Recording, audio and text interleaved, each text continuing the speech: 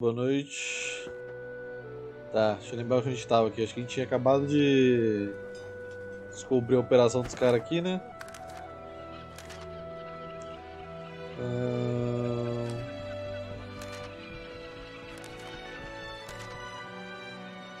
Mordos. Levar a prova ao mestre Julian. Mestre Julian é o cara que fica onde?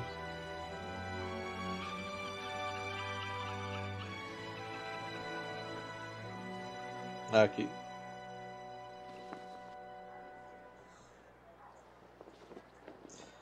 Então, bora lá.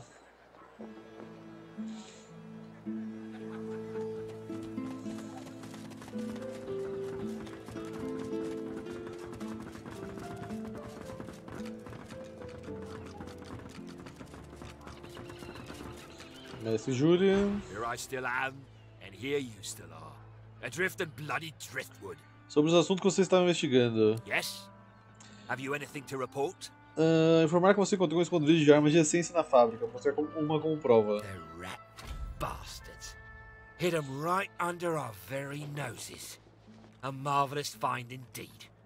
But I don't suppose you actually saw LOHSE or one of his cronies handle these weapons in person. Negar a cabeça, não viu, pegou ninguém com flagrante. A pity. But we mustn't be deterred. This smuggling operation must be part of the bigger conspiracy that I suspect is taking place somewhere in the treacherous Reaper's E Meg, boa noite. I trust I'll continue to have your unmitigated support and loyalty as a matter of course. Speaking of loyalty, here's a little incentive to keep up the good work. Don't you let up now, you hear? Ok. Calma aí que eu ganho dinheiros. Por que você jogou dinheiro no inventário dos outros? Ué? Para que dá 20? Pra cada um.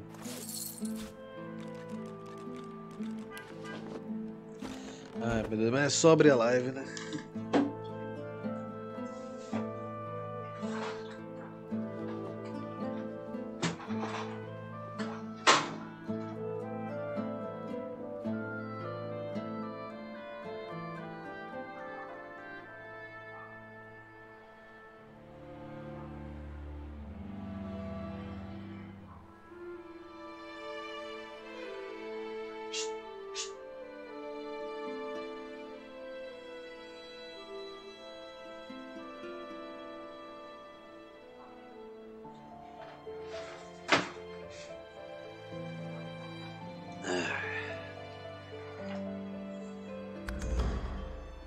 Tá, aqui já tá feito, então.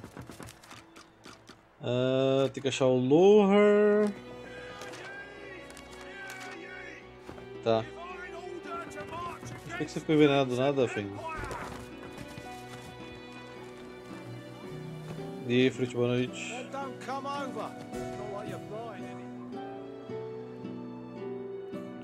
Esse daqui não tem nenhuma. Nada pra atualizar com ele, tem?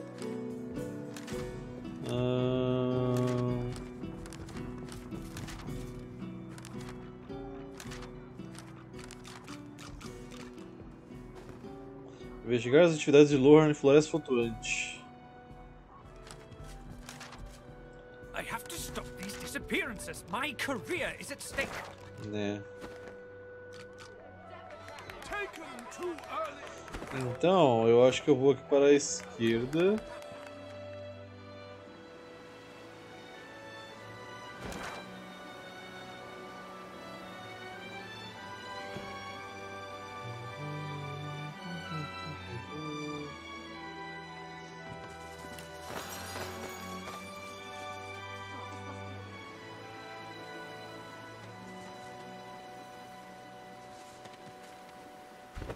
Tá, tem um pessoalzinho na ponte ali, não confio muito não, né? Salvar aqui. Be wary. That hound. Halt! The hound smells sauce on you. Plenty of it, by the sound of him. Haven't got a collar for you. Damn it. I'm sorry, but I can't let you leave. Hounds, at the ready.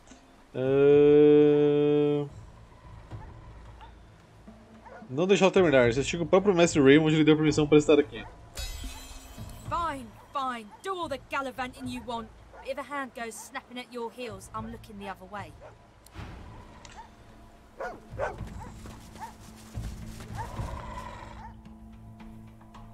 Ah, os sapinhos muito loucos ali em cima. Deixa eu conseguir puxar eles daqui, velho. Não, essas pedras não vai deixar. Mas aqui tem coisa. Opa, gravar. Aqui embaixo tem coisa. Ixi, essa internet é uma merda, hein, velho.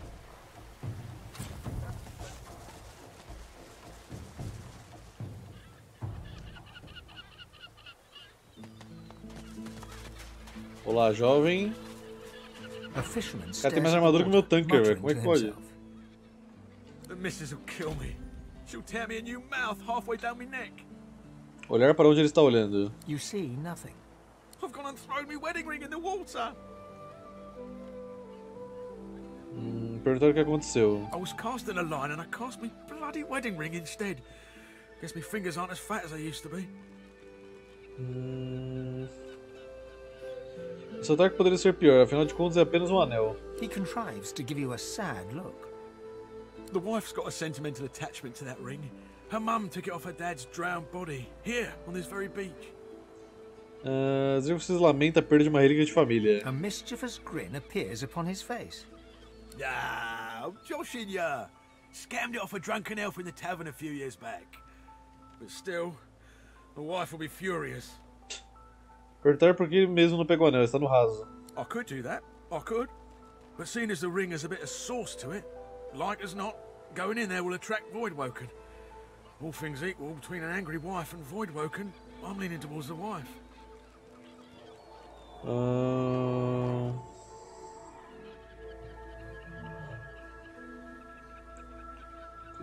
Dizer que você irá pegar o anel. I'm not asking you to risk your life on account of me and my marital woes, but if you fancy a paddle, you can go right ahead.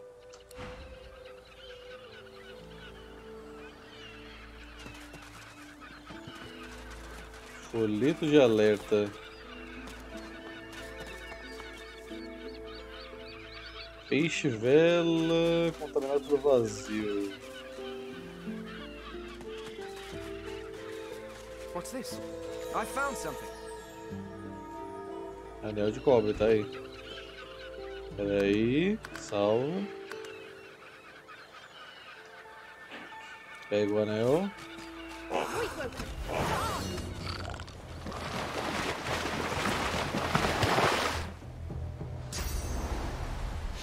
Acho que os guardas vão ajudar ali.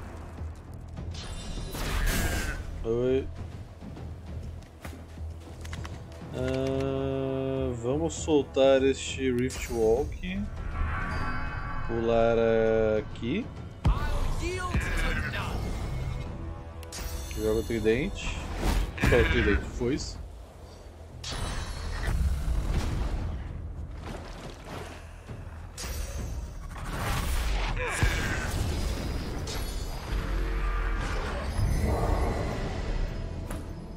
Tá. Você tem pouquíssima armadura física, né? Então eu vou te empalar. É o sono de disfarce.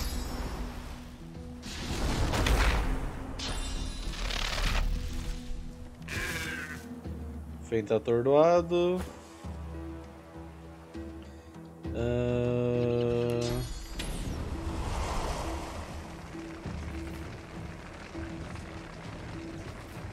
Vem até aqui. Bufa aqui a parada. E porradão. Tá, só os dois, velho. Quer dizer, é só um ataque, mas...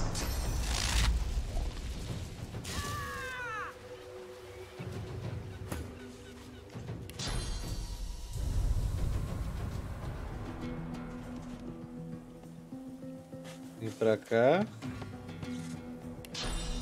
Pega esse bichinho aqui. E joga aqui.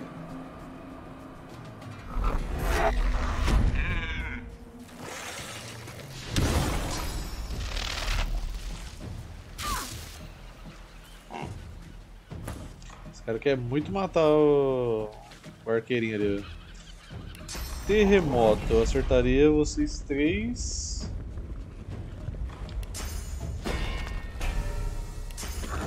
Tá, terremoto.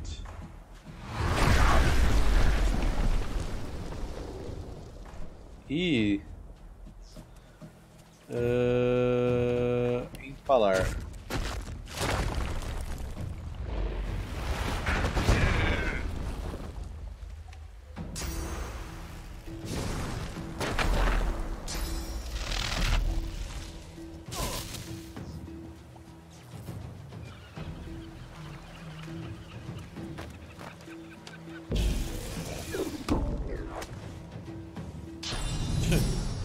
Dois turnos caídos, bichinho, tadinho, velho. Ai, nossa, velho, 300 no tapa, que isso? Tá louco, cara. O que mata isso? Tá, vamos jogar aqui então.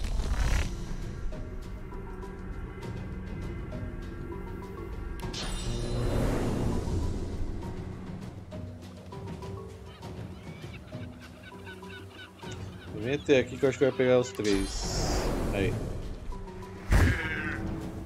Deixa os 2 cegos.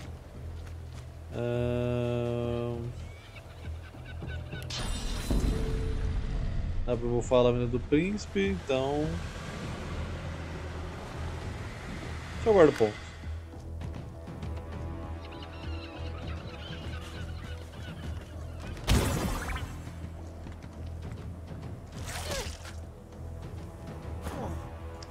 É, aqui complicou um bocadinho agora, porque, né? O cara tá full motivado aqui.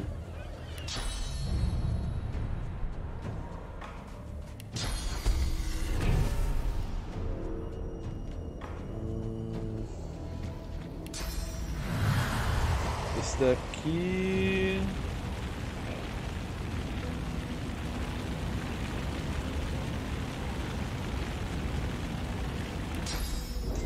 Eu não vou sobreviver mais o turno do lado desse bicho aqui, velho. Eu acho que eu vou buffar eu aqui.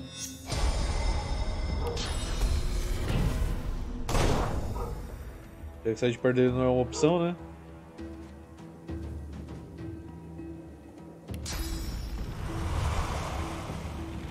E vou soltar um fogo e um desse aqui.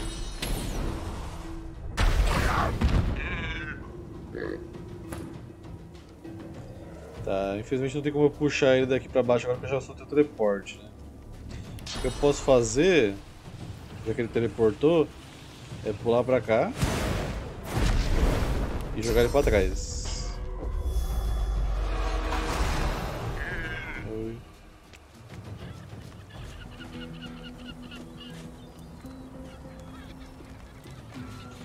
Ah, mas é pra ser divertido, né, Meg? Assassin's Creed, né? Se for divertido limpar um bagulho stealth, tá alguma coisa errada. Tá, aí pra ajudar, eu poderia tentar soltar um óleo nele ali. O que foi isso aqui mesmo? Ah, vai dar armadura pra gente, né? Não vai acertar o príncipe que ele tá fora de alcance, mas vou soltar isso daqui. Transformei alguns em galinha.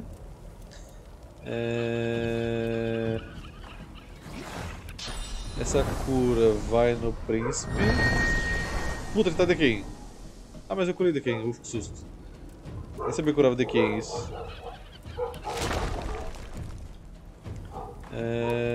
Joga esse daqui que dá dano pelo menos, né? Ah, mas acendeu e não adiantou nada. Eu vou deixar ele slow só pra ele depois chegar perto e bater.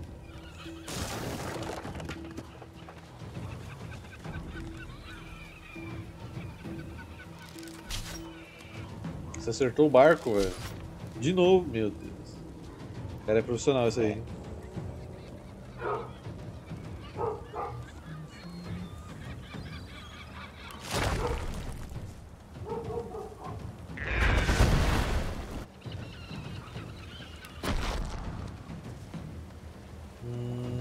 Baixa nesse daqui.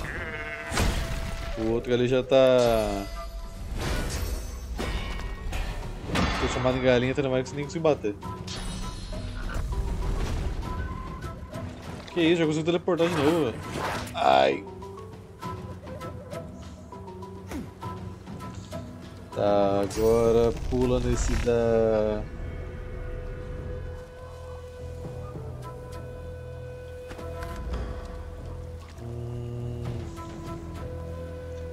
Vem esse threads daqui. Dá o slash. E um porradão.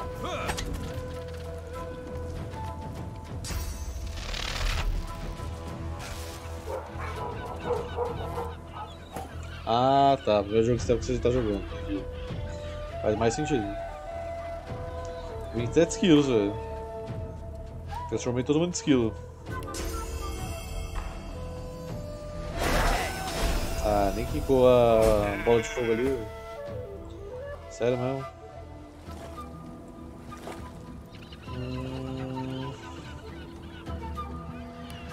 Tá, o que eu posso fazer? Dar armadura pro príncipe, já que ele tá tancando o bicho.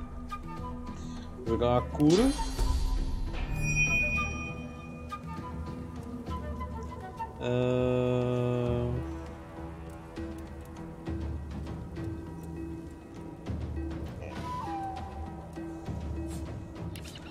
Deixa eu ver. Tá bastante dano de ar, né? Então.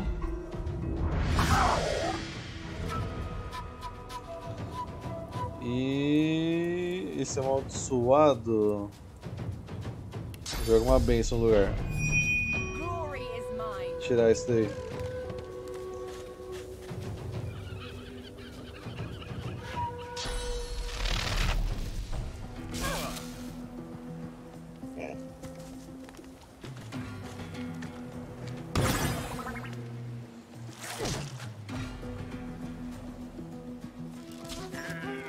Bom, pelo menos não tá acertando o barco, né? Ih, morreu. Cacete, velho. Muito dano, velho.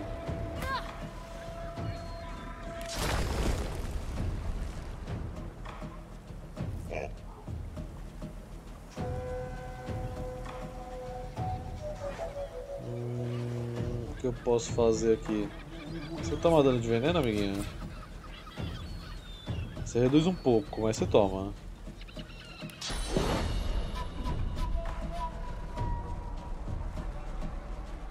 Muita armadura ainda, velho.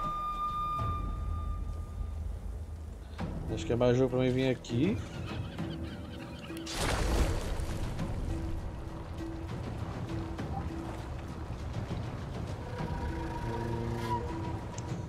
Talvez mais um passo aí. Eu quero deixar ele slow pra ele não conseguir chegar muito perto pra dar 2 hits.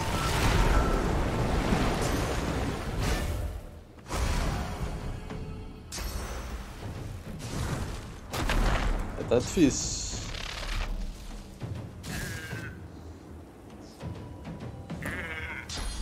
Oi.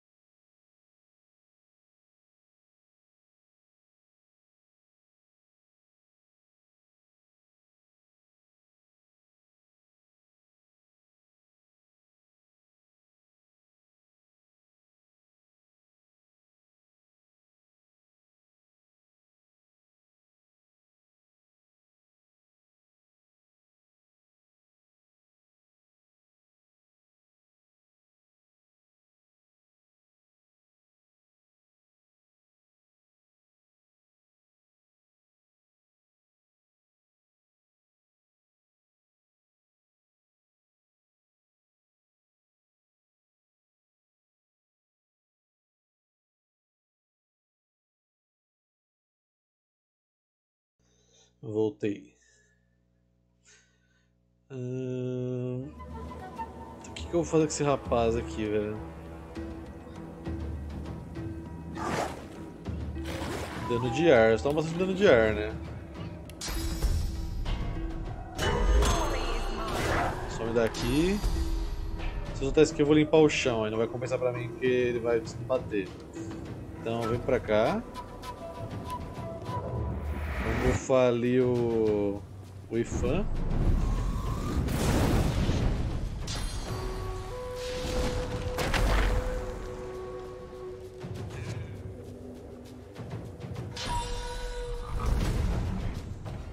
O cara teleportou no turno, velho, que isso?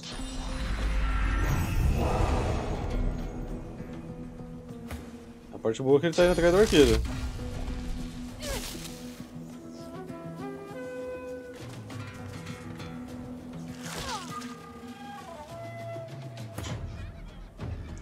Tá, aqui vamos puxar ele de volta.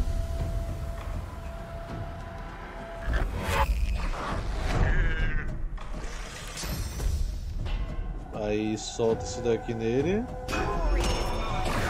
Aí agora eu consigo enredar ele, se eu não for atordoado. É óbvio, né?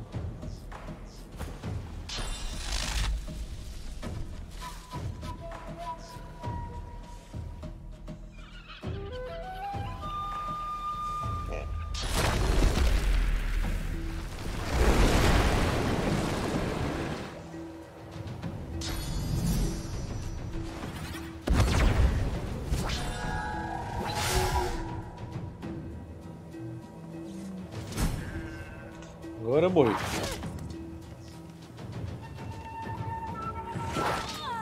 E dá pra fugir tranquilamente, se não tivesse atordoado.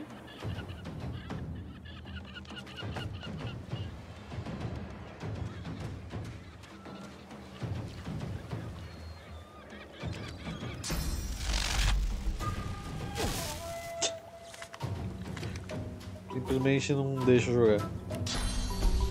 Tá, joga isso aqui de novo.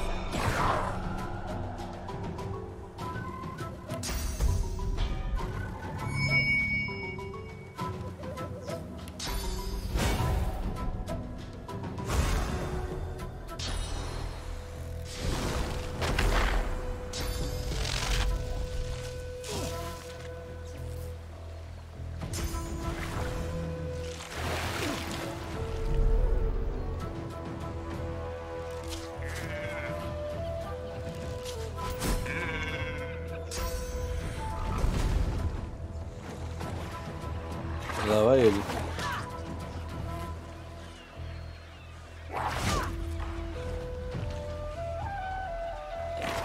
Caraca, 3 tapas, que isso? Beleza. Ai, que burro, meu Deus.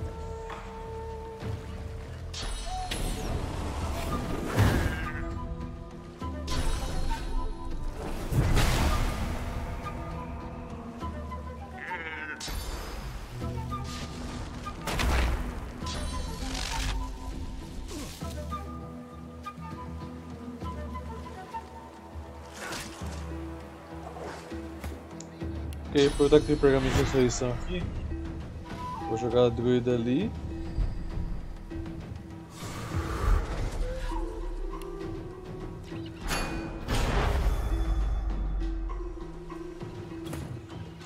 E agora eu vou dar Entangle nos dois aqui. Se eu conseguir colocar aqui no meio aqui.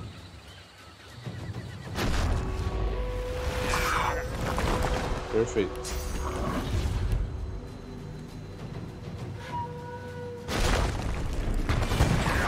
É isso que eu ia fazer outra vez.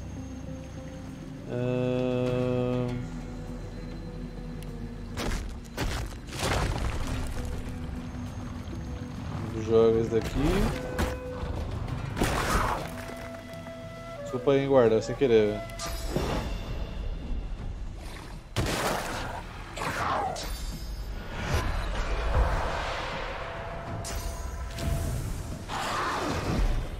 Você não pode teleportar, se não teleportar a gente mata.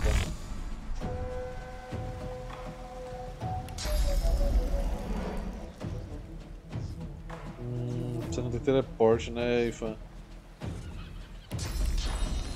Se teleporte você precisa estar um pouquinho mais pra frente.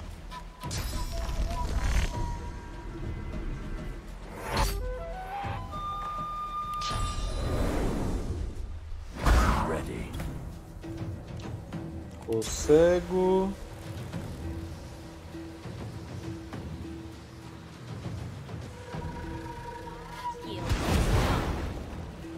E a aura de cegueira.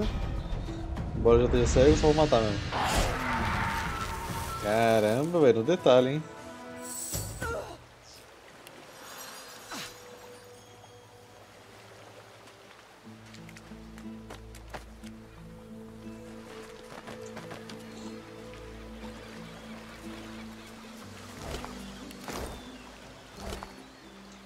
Machado de 2 mãos.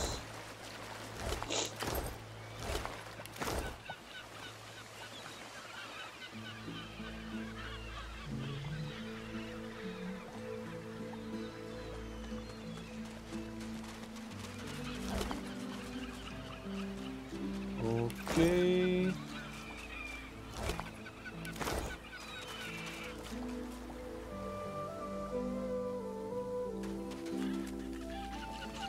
Ué, cadê o rapaz da missão? Ah, tá aqui. A horrified fisherman stares at the water, muttering to himself. That was terrifying. I need to get myself a new line of work. Something as far away from the water as I can go. Goat herd, high on a mountain. Spice trader in the deserts. Anything but this. If the missus will go for it, of course. She likes the beach. Dizer que você encontrou um anel na água agora há pouco. You found it! How wonderful! The wife will be thrilled. Or she would if she ever found out about this, which of course she won't. I can't thank you enough. Dá o anel pra ele. He slips the ring onto his finger, where it dangles loose. I feel better already. I need to fatten myself up again so I don't lose it a second time. Can't be relying on the kindness of strangers to dig me out. The very best to you. I wish you well. With a new confidence in his stance, he turns back to his fishing. Cara, ele ainda quer pescar. Depois de tudo isso, ele fala que ainda vai pescar. Foda.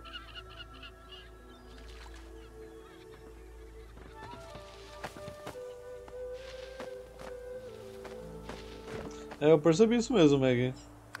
Até achei estranho. Tô esperando a outra pessoa da sub dos recorrentes pra saber se bugou pra mais alguém. Tá estranho isso aí. Sei lá. Esses bots às vezes eles não querem trabalhar. Poderia vir brigar com esse rapaz aqui, hein? Nossa, mas ele se cura com veneno, aí fica difícil pra mim.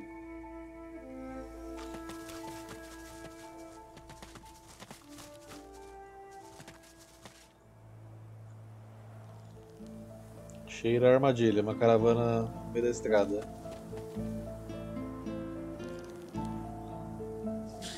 Acho que é level 12.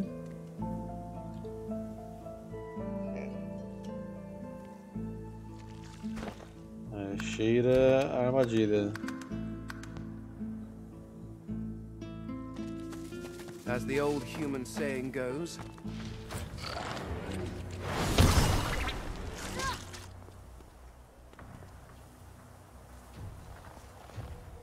Terremoto não vai chegar lá, né? Mas o Earth, esse aqui chega.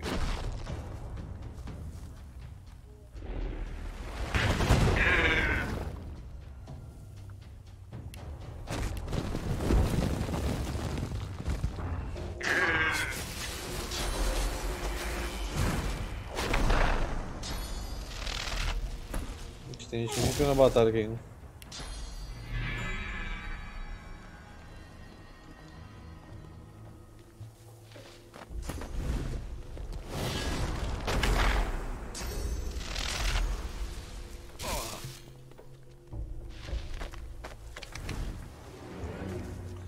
Nem sei se eu mato esse grupo aqui, velho. É muito stun. Mas vamos ver.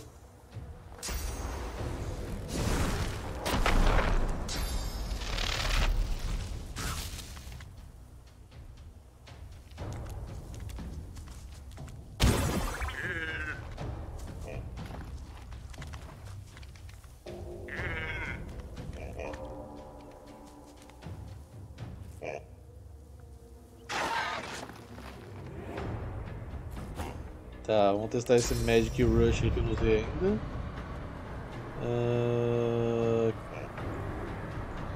Vem até aqui pra... Ok, usa o haste.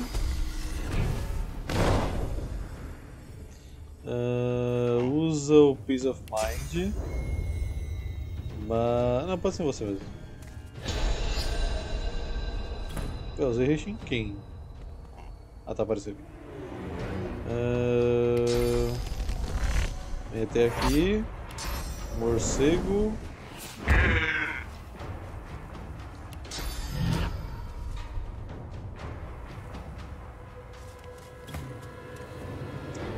Ok.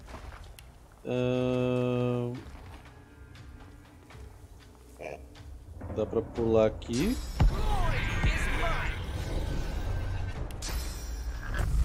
Esse Soul Pierce.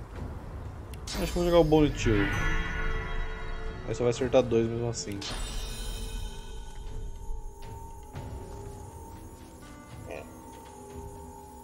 Então vai nesses aqui. LOHSE, vamos fazer o seguinte.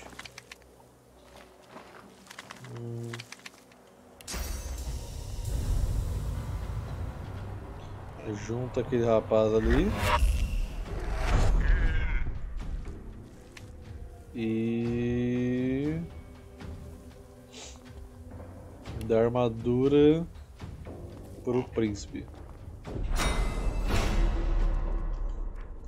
Junto com o bônus aqui de dano de fogo.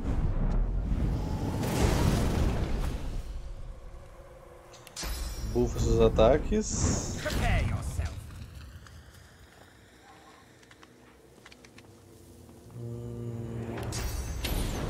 Orgulho da Fênix.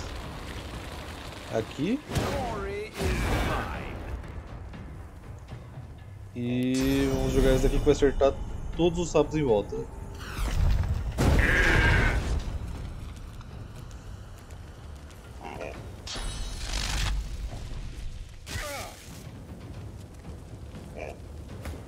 Tá. Agora vamos jogar Bonitil, que acerta esses 3 aqui.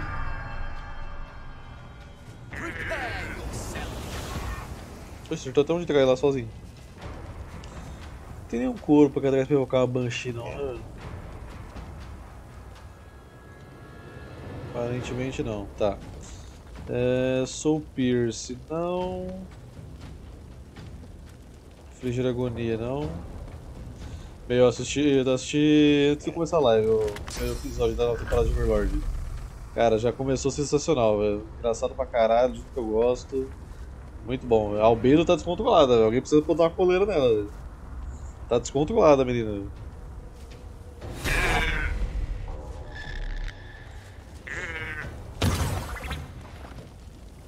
Ok. Dá um slash. Boa. Blood Rush talvez seria útil. Vou matar esse cara aqui. Ok, então não vou matar esse cara aqui. Ele vai se matar.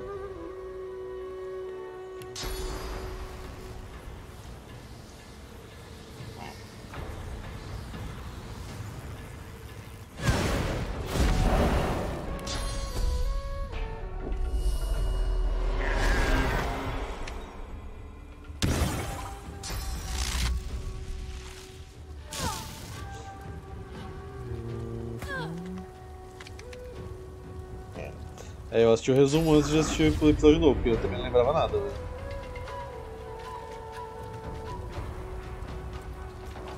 E simplesmente não ia dar pra reassistir essa temporada toda a tempo, né?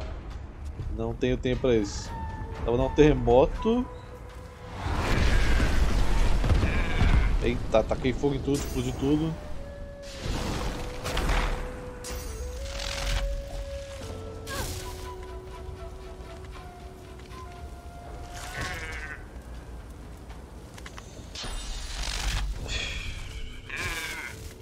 Só eu que tô morrendo aqui, aparentemente.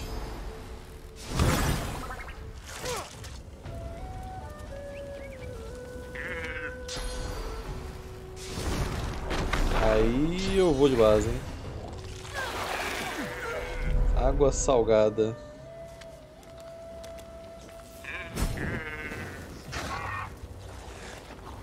Ainda bem que esse bicho tá preso ali ainda, né?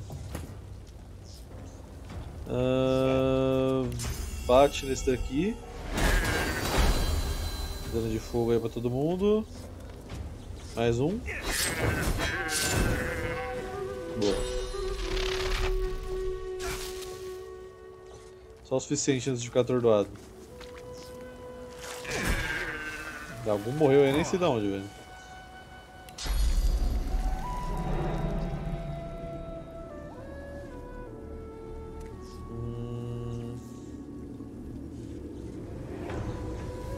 Aqui ele tá com muita armadura ainda. Esse aqui tá morrendo, né?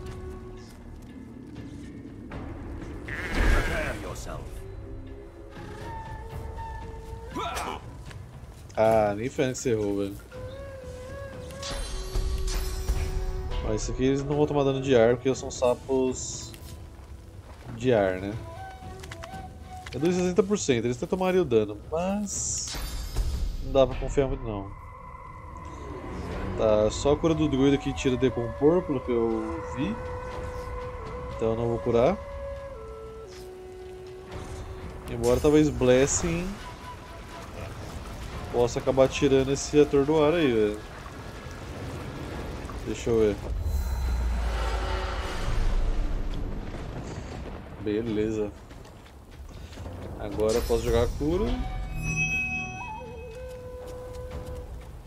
E eu vou jogar o negócio de ar aqui porque é o que eu tenho pra dar de dano.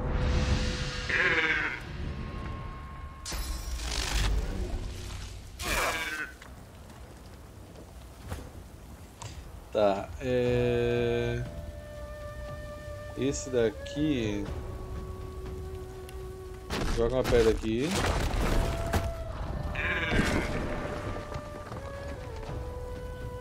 Esse aqui dá pra dar uma porrada. Já tá morto. De forma vencedora.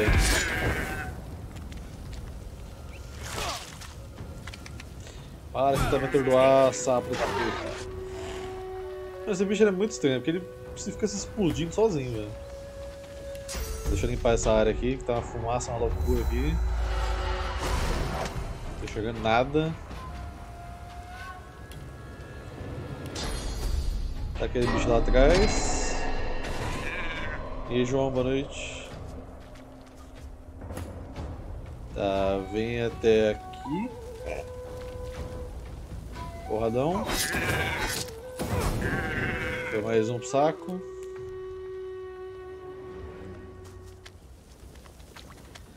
Lá vai ele bater no Fane ou não? Não sei onde que ele tá querendo ir.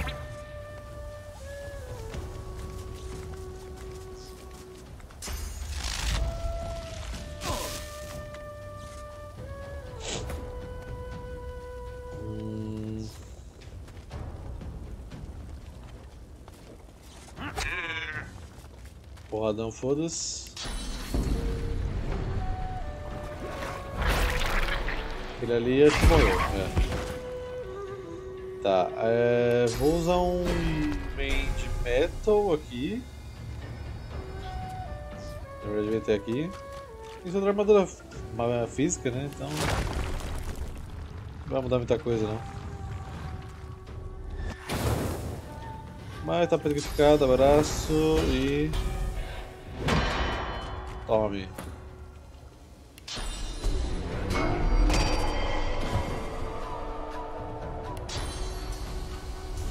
Não posso teleportar ele?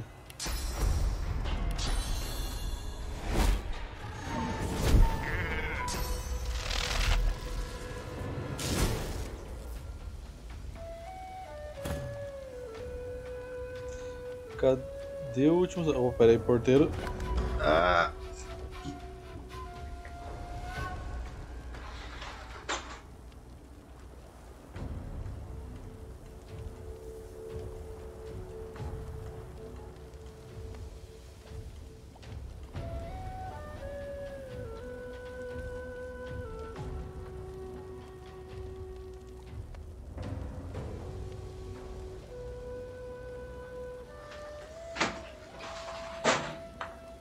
Sem meu experiente porteiro por hoje. Agora é paz. O bichinho tava aqui no meio, nem vi ele aqui, velho. Vou dar uma... Não, border não adianta muito. Vem aqui atrás dele. E... Empalar também não vai adiantar muito. Regurgitar adiantaria, mas eu ia acertar o Fane. Tudo bem que o Fane tá vivaço, né? Vamos regurgitar no cara aqui.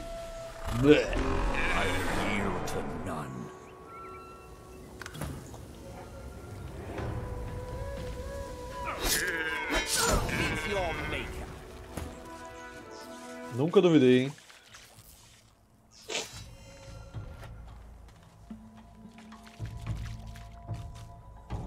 Calma aí que eu me perdi. Tá.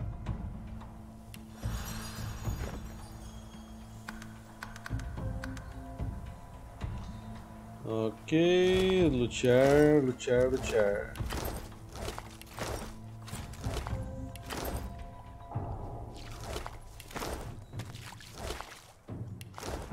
O bichão mais tenso daqui que não fez nada, mas é o mais tenso de vida e status.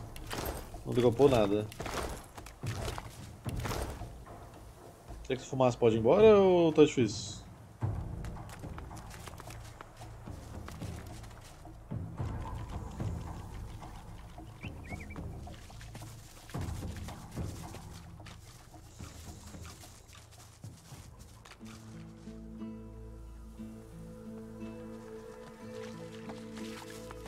Pelo visto a fumaça não vai querer ir embora não.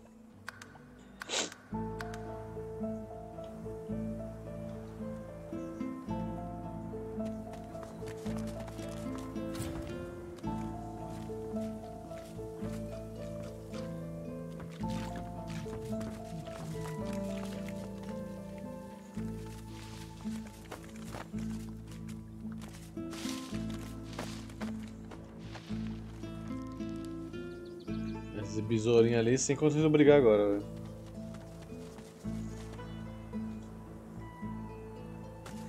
Anão morto. Another Magister caravan. Braço ensanguentado, essencializado. Opa. Perguntar o que eles estão fazendo aqui. Eles mataram essas pessoas? The eyes of the dwarves look strange, but you can't quite make them out from this distance. Indeed, the dwarves' whole faces are strange. They seem tense, contorted, and barely aware you're there. But there's no doubt that the voice is addressing you. Come no further. There, on the cliffs. Ambush. Ok.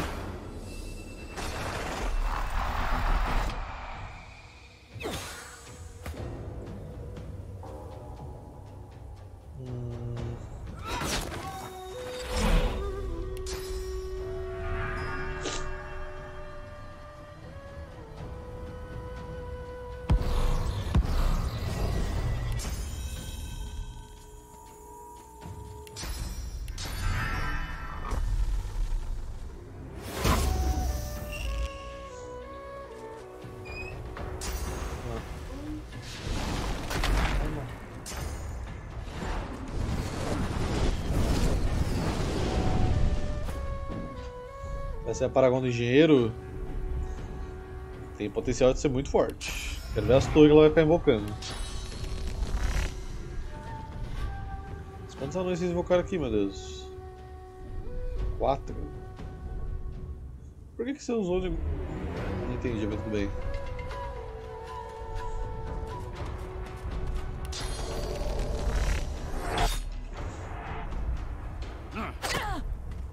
Ué? Tá, é possível de dar backstab? Ui! Nossa, aí mandou a play, velho.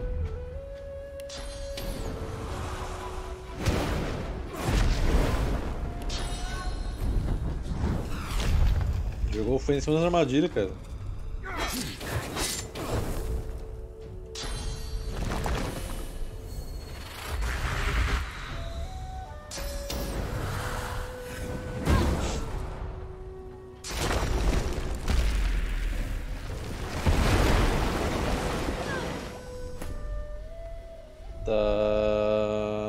60.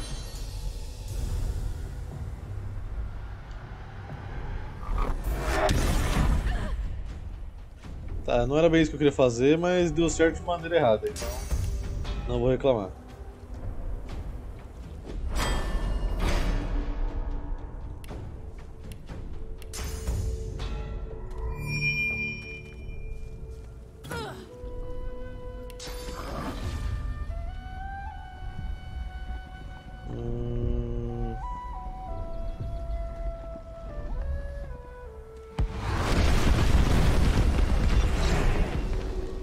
Nossa, velho. Meu amigo. Às vezes meus poderes me surpreendem, velho.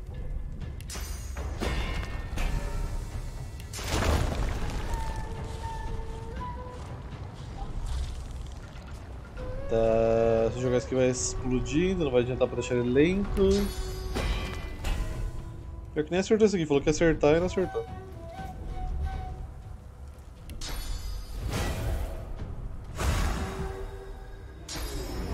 Ainda tem você em cima, né, velho?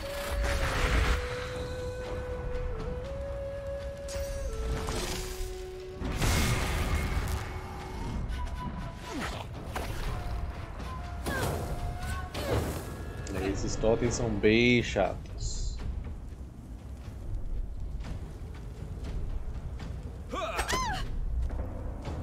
Preciso tirar essa armadura dela pra empalar. Ter moto pode ser perigoso às vezes, de fato. Quem diria?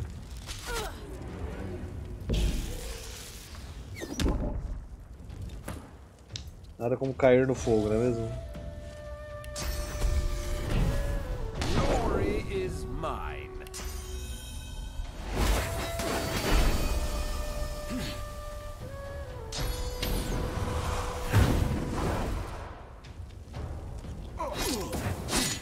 Toma.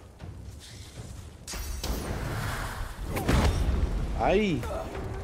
Tomei uma chicotada, velho.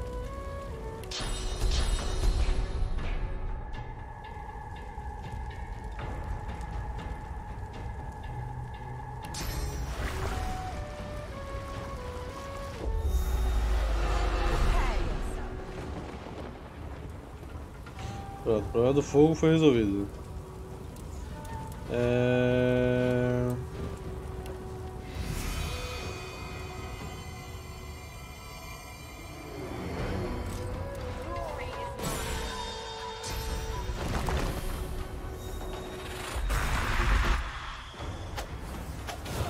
É muito totem, velho.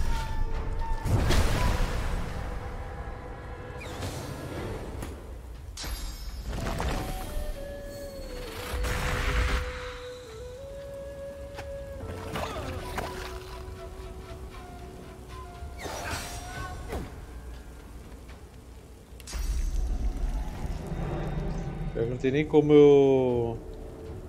Bom, em teoria você consegue capturar esses dois aqui, velho. Ao menos deveria.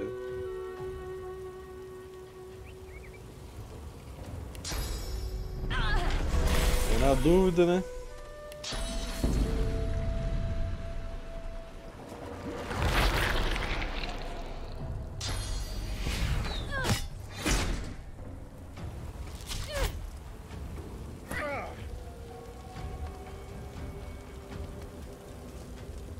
Ainda tem um turno no bagulho.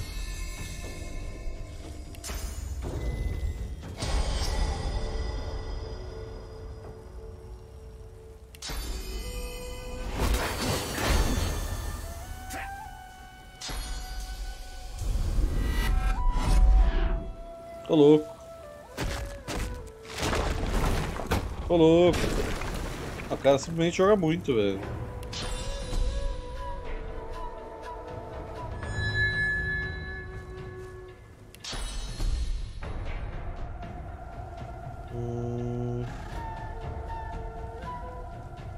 Pior, como é que eu vou me salvar aqui? Não tem como não.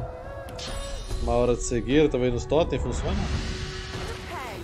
Não. Se eles estiverem mortos também funciona.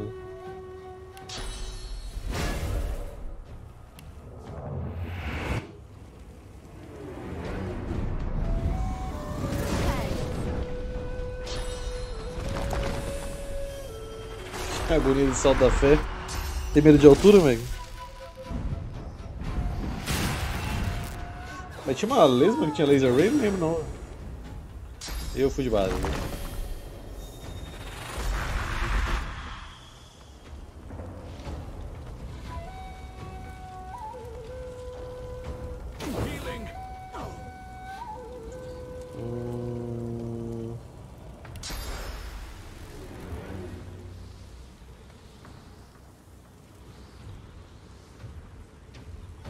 O Perco tá quase morrendo ali em cima.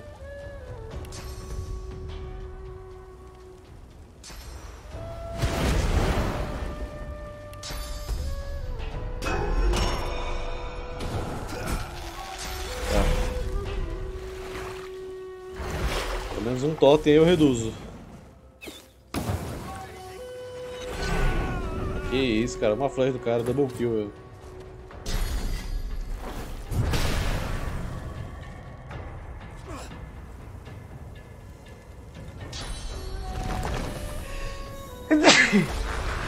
Acho que já miou esse já.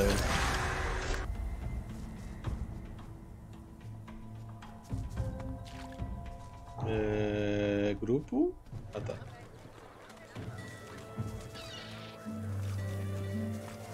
Buying or selling? Tá, eu não acho que tenha roupa pra mago aqui, mas vamos dar uma olhada.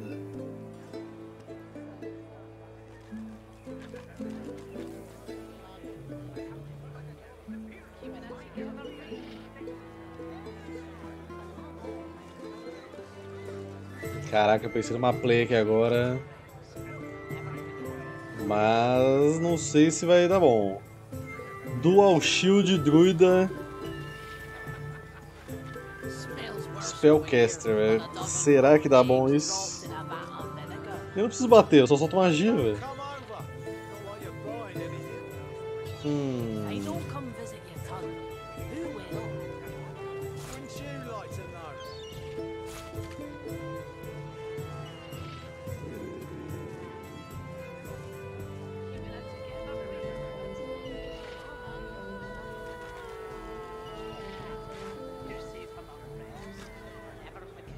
Ficaria tancudo meu druida com esse negócio aí, velho.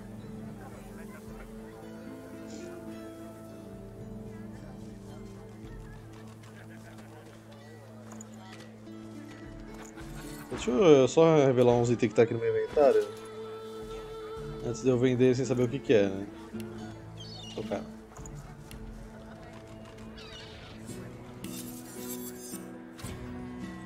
Lacerador.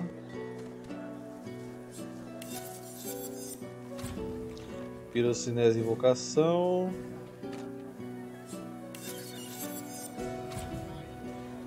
Calcanhar, armadura de força que dá haste.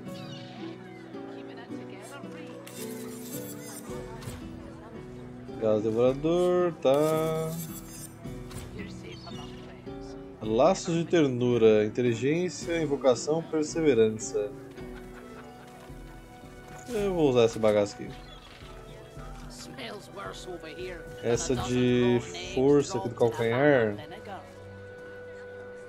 Eu teria que achar todos um set para substituir isso do tirano, né? Porque não tem, teria que comprar aqui. Tipo, já tem a bota, apesar de um peitoral, uma luva, um capacete, uma calça.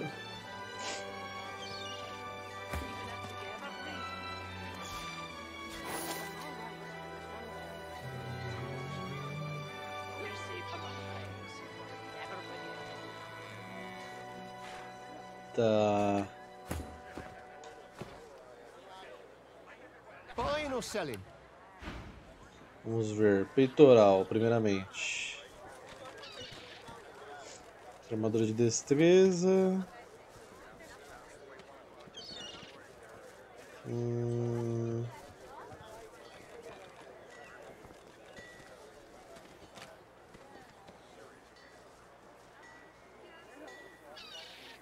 A capaceta tem um aqui. Tá. Colete da essência. Não tem nenhum encantamento, porém é melhor do que o que eu estou usando. Mesmo que eu não dê ponto nenhum.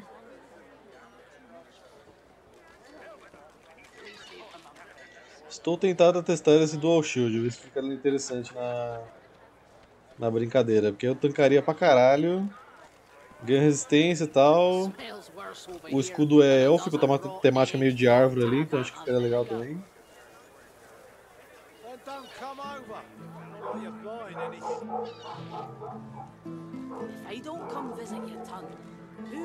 Luva de ataque, 40 de armadura, 10 de armadura mágica. Concede restauração. Eu vou levar o escudo que eu quero testar. Se não der bom, paciência.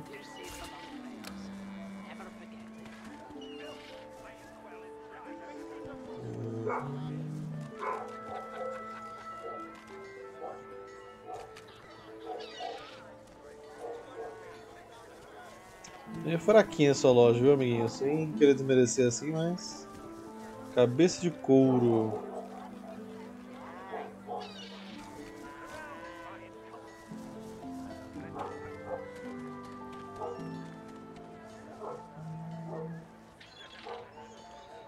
É. Você pode vender. Mas eu tenho um capacete de placas aqui já. Não precisa disso aqui. Acho que eu tinha comprado, mas então eu tenho o capacete, a bota, precisava de um peitoral, melhor que o do Bracos, mas o que tem aqui mais forte é 38,24, nem é de força, então nem deve valer a pena.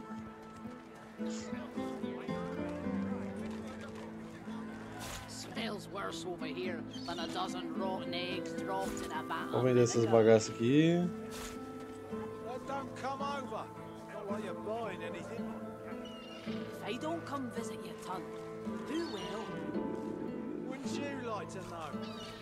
A meta tá tendo Yusha, exatamente, tirar o escudo. Eu acho que a da LOHSE não é tão boa quanto essa daqui, deixa eu comparar.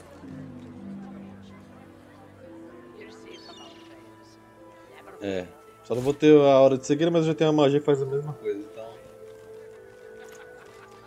De boa. Calça do talento, 11,51.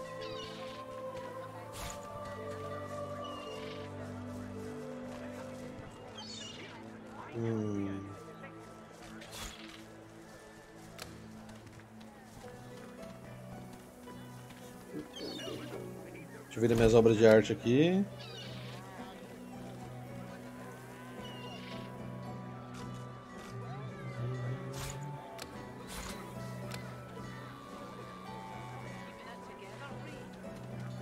Ok. Tá, já deu pra dar um upgrade um pouquinho. Uma folha de essência pra mim. Não gostei não, não é muito Fashion Souls. Dual Shield.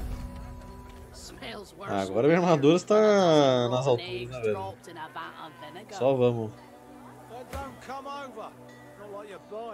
LOHSE, cadê você? Outro manteceu. Tamo aí agora, irmãs de Fashion Souls. Pirocinese Invocação. Naturalmente é pro nosso amiguinho aqui.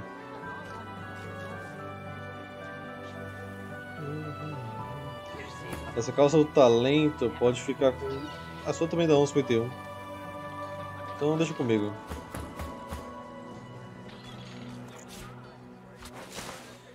Tô com mais armadura que o tanque, velho. Agora basicamente eu sou um tanque também. Pra ficar melhor ainda, eu posso pegar a magia de me transformar num golem de pedra e aí eu quero ver eu morrer. Simplesmente imortal, velho. Só extrair essas bagaças aqui.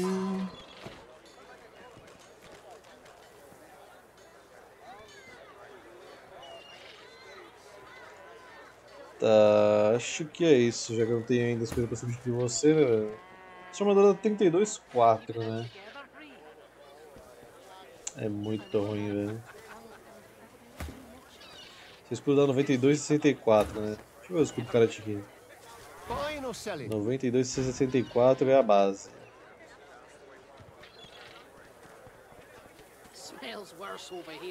120,86 já é melhor.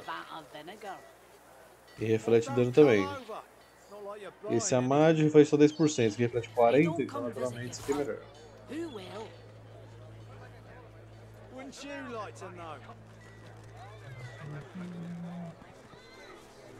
Essa dança do vapor eu já tenho essa magia, já equipei com a LOHSE.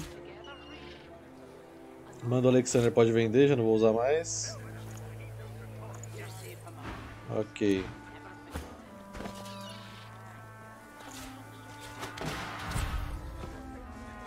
Salvar aqui após minhas compras.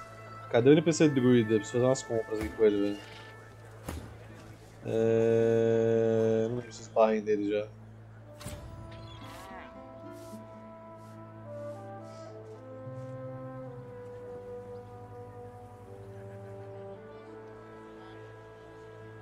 Aqui é o Apple Master.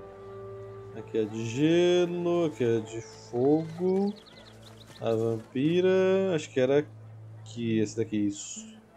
Olá, Silva. Se bem que é geomancia, não é você, não. Essa aqui. Eu acho.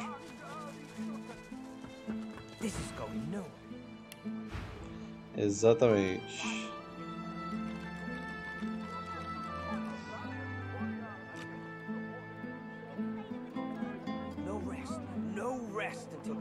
Aqui ó, Shapeshift Clay Sentinel. Ah, precisa de polimorfia, não tem polimorfia. Right about me. I'm just another useless elf. Might as well have rotted in the death form. What's even the point? Conjurar elemental de pedra, interessante. No rest until the killer is found.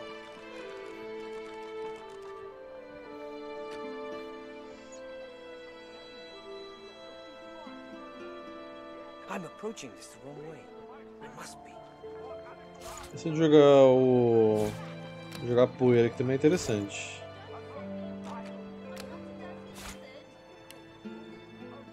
No rest until the killer is found.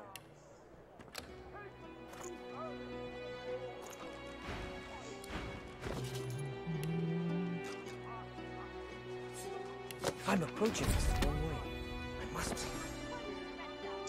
Throw Dust vem pra cá.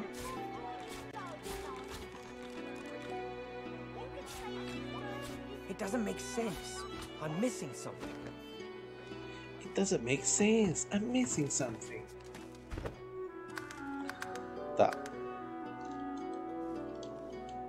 Só por curiosidade aqui, embora eu acho que ele vai subir, vai liberar magia nova no próximo level. Toda vez um combate, eu acho. Um combate a gente libera magia nova aí, pelo menos para alguma das classes. Pipe down. Tired of your whining. Pipe down.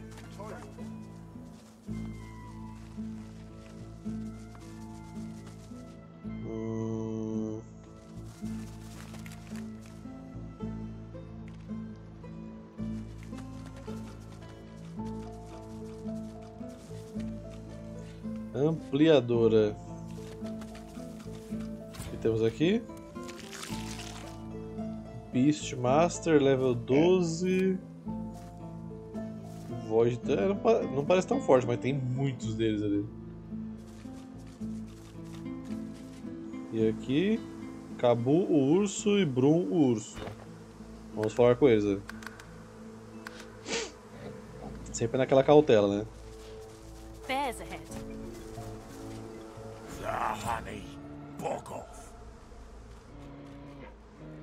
Mencionar que o mel tem um cheiro esquisito. Best honey ever. Makes a bear feel good. So bog off. It's ours. Olá, Brum. You want some honey? You can't have it. Perguntaram onde as abelhas estão. Bees are dead. Bees are dead. Bees. Bees dead. Good thing too, cause honey. Perguntaram se você pode experimentar o mel perfumado. You can't have it. It's ours. Ah, tá bom. Quem sou eu pra falar alguma coisa?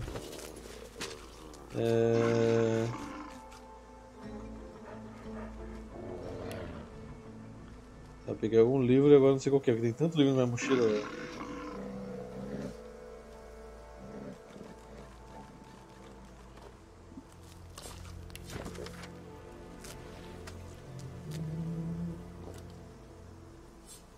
Eu vi que era algum desse aqui só. Esse aqui das rosas de sangue.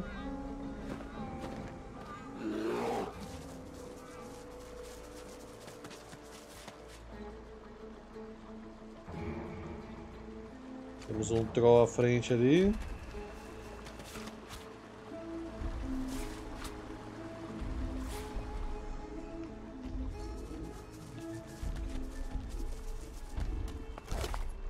Workers, that squirrel. Was it a night of Dre?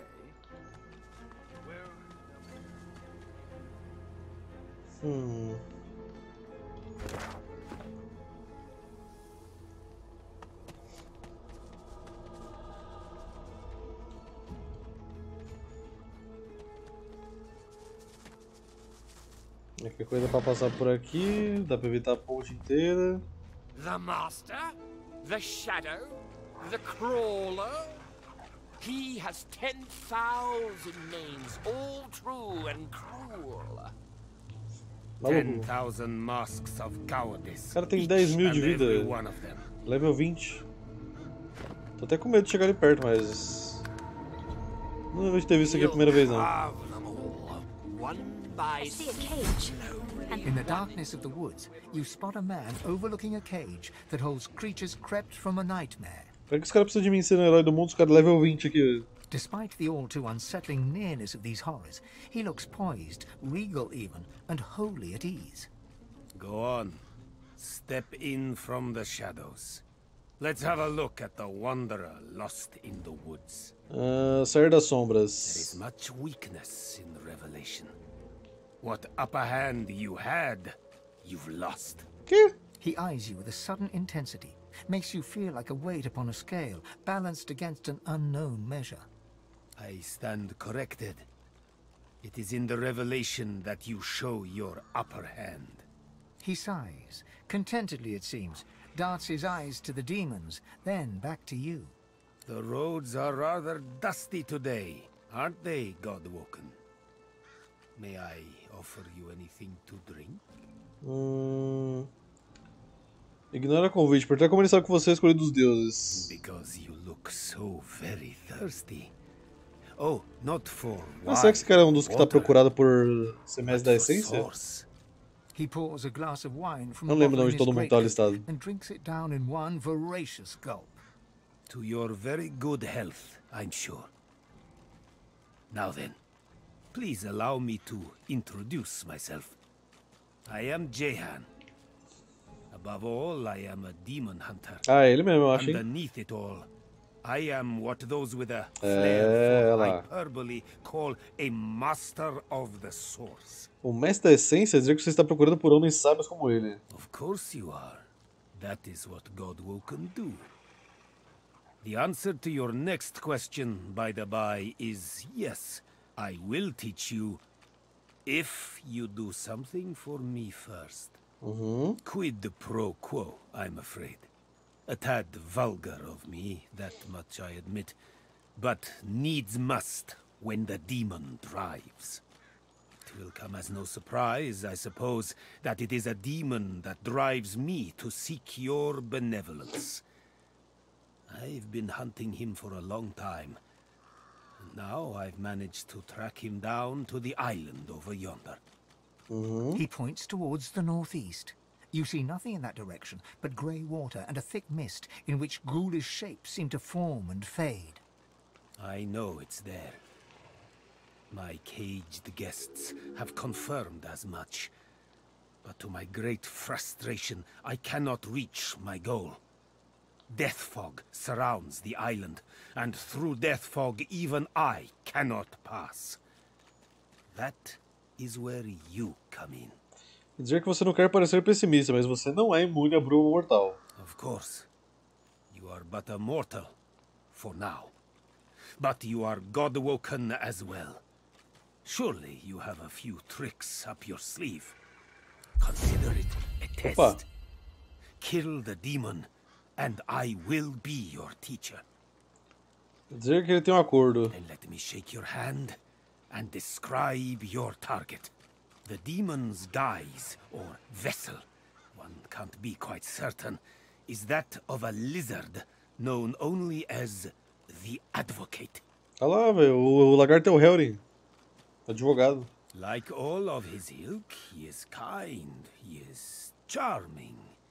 He will offer you what you desire most at seemingly no cost at all. There is no such thing as no cost at all. My advice is to strike before he even has a chance to speak. But should you choose to disregard me, should you allow him to parley, all you have to do is say no. Ok. Above all else, remember that. Perguntar se ele pode dar algum conselho sobre como chegar na ilha. Death fog obscures any approach and hangs thick over the collapsed bridge that led to the isle from the driftwood road. There is more than the mist alone there, though. Magic that evades my eyes. I also spotted a sloop further down the shoreline. But of course, a quiet afternoon's boating trip will be quite ruined once one hits death fog-shrouded waters.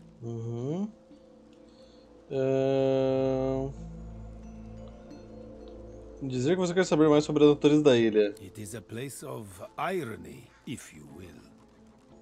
Once the site of an academy dedicated to the art of demon hunting, now the remnant of a dream sliced open into nightmare. Rumor has it an exorcism went wrong there long ago, and for a short time a great demon stood unopposed. Had it not been for Dr. Deva, the entirety of Reaper's Coast could have looked like Blood Moon Island looks today. He contained the demon and its blood spawn to the doomed shores of the isle, surrounded it with death fog, and never looked back. Pedi para ele falar mais sobre o Dr. Daiva. I met him once, during a soiree in Arx. Quite the eccentric is Dr. Deva. But then again... He looks you up and down. Aren't we all? Ok, tem que ir. May you wander in wisdom. Qual é a ideia com esse demônio aqui? Vê se você fala alguma coisa. E aí, demônio? Nothing good will come of speaking with them. They may sound merely mad, but they're infinitely more clever than you imagine. They move between moods like wind through trees, only to settle upon the one that may just sway you. They'll talk themselves out of that cage if you let them. You'll be their key before you know it. Ok. Tá, esse cara não é o que a Luz tinha que falar com ele? Pera, por que que...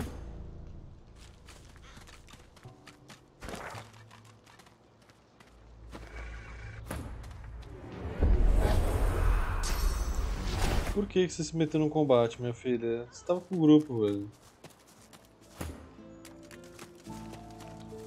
Meu chapéu, cara.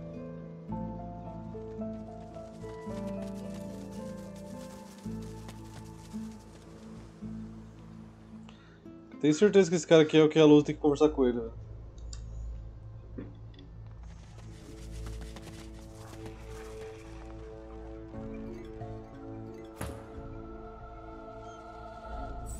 Vamos lá tentar salvar a LOHSE agora, né?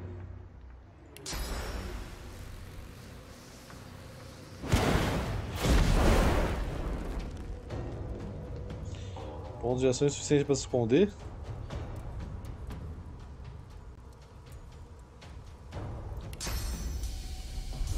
Mano, eu posso me teleportar.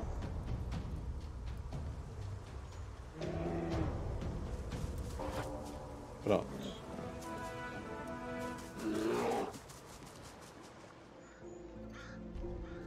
Eu tô achando estranho de não ter puxado nenhum diálogo com a LOHSE, velho. Será que a gente tá procurando um demonologista?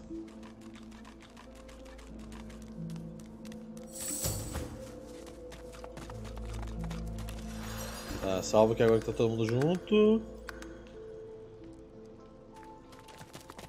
In the near distance, you see a man. Those This is him. He can help me. He can. LOHSE's eyes suddenly fill with inky blackness. Grey veins appear beneath her skin. Walk away. She shakes her head.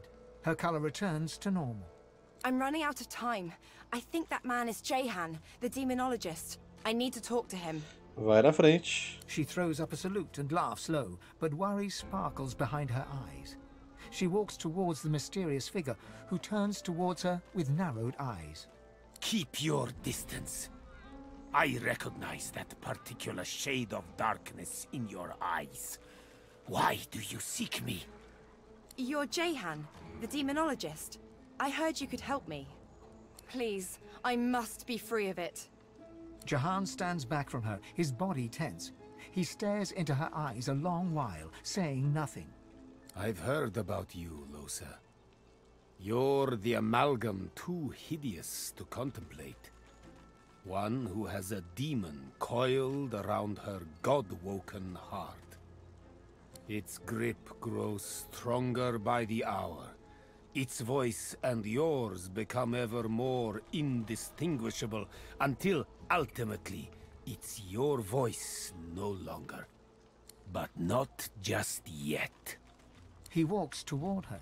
They talk in low tones. Jahan's face is vivid, insistent. LOHSE's is set in a determined frown. Do as I say, LOHSE. Hurry now. It won't be long. They shake hands, Jahan clasping LOHSE's hand in both of his. You'll see. I'll be back before you know it. The Advocate doesn't stand a chance. LOHSE turns to you. So, we have a job. Tá, já sabia desse advogado, minha filha. Você que chegou depois. Sou todo ouvidos. It's like this. Jehan can help us. He can teach us how to control more source. Just like that. All we need to do is a little favor for him. There's a place to the north called Blood Moon Island. I guess it's been more or less lost to a demonic presence for some time now. There's a fellow there, goes by the Advocate, and our new pal Jehan would like to see him taken care of. We take care of that, and Jehan helps us control more source. And after that, he may even be able to help exorcise what ails me. Sound good? Of course it does. She turns away before you have time to answer. Excuse me. You travel with LOHSE, do you not? Sim. We need to have a word, you and I. Fala aí. I suppose I don't have to tell you her condition is rather dire. Dizer que você já tem ciência disso. Você já teve alguns problemas com esse demônio dela. You're no stranger then to her demon-wrought idiosyncrasies. The thing inside her is voracious. It's a testament to her strength that it hasn't long since consumed her whole. Perhaps that's because she's God-woken, just like you are.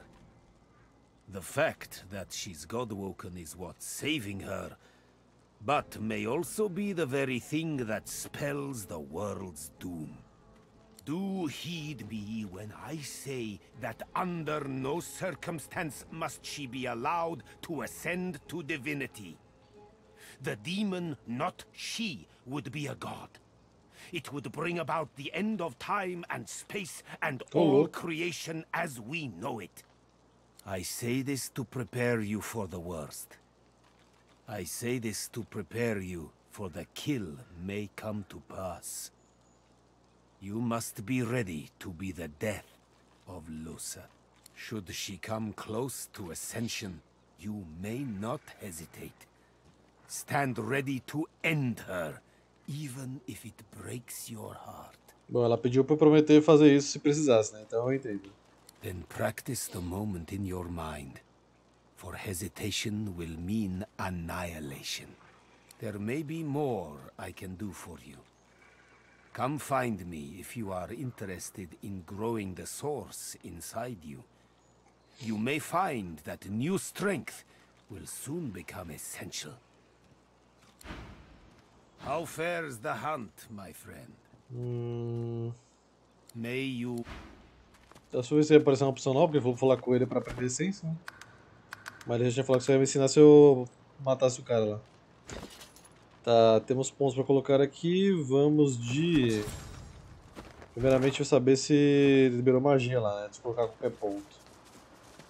Eu queria achar um teleporte também.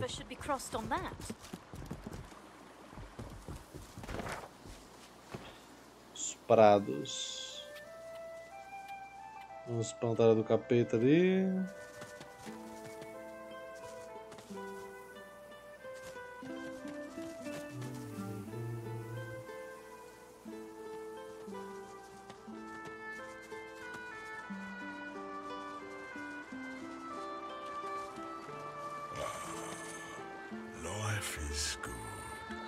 Life is good. Não vou puxar briga com você não, amiguinho. Eu já passei a ponte. Então, por enquanto não tem desavenças.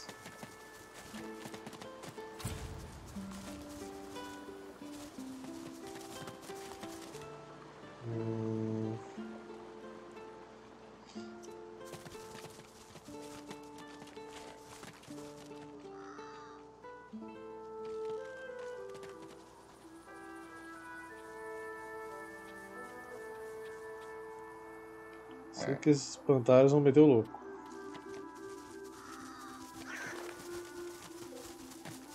Oh my God, you're ugly. You turn milk green and a Magister's red coat black. My Mistress Alice might fancy you, though. She has a taste for the odd, if she ever makes it back. Perguntar o que aconteceu com a dona dele. The Magisters with the red coats chased her into the woods. They'll be sorry. Trancado.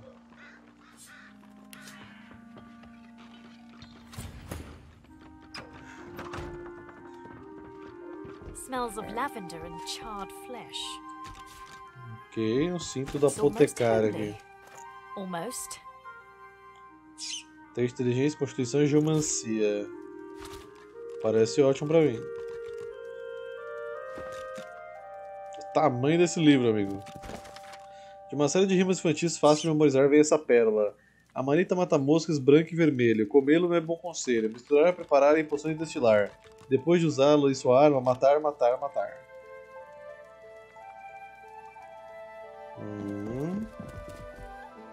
Vamos usar o sapão aqui.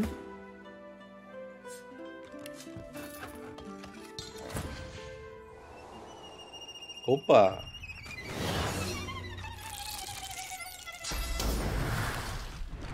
Aí temos um probleminha.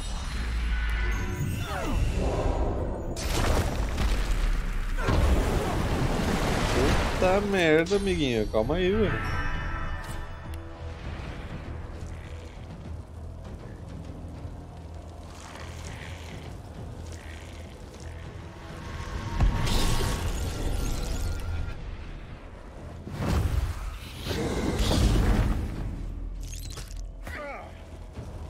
Tá, vocês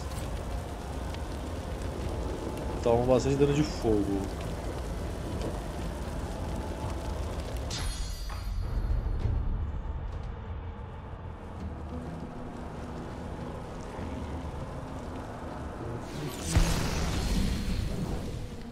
Ok.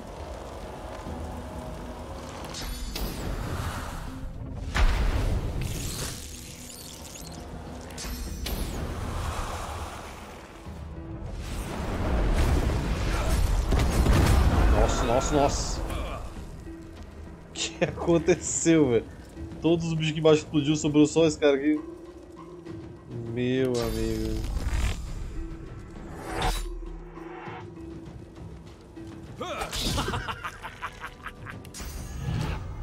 Entendi nada, mas é isso aí, velho.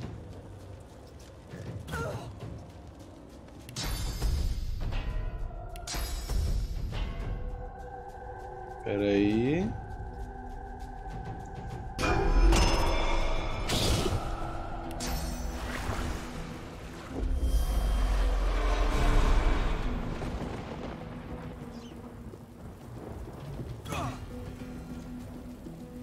Tá, esse aqui como é que funciona? Tá.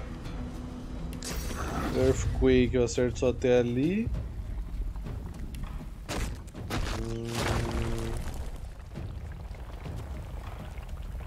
Joga isso daqui mesmo, por hora. Aí toda vez que eu jogar uma coisa de terra aqui e criar uma superfície de óleo, ele vai se curar. Esse não cria superfície, então...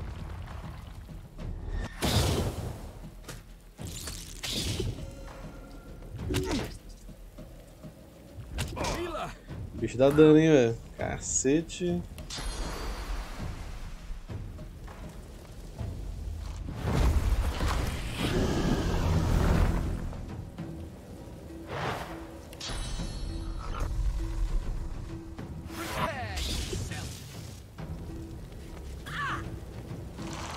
Infligir agonia.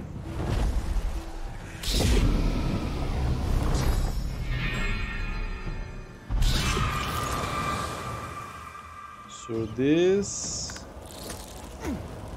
Tá vivo ainda, amigo? Boa.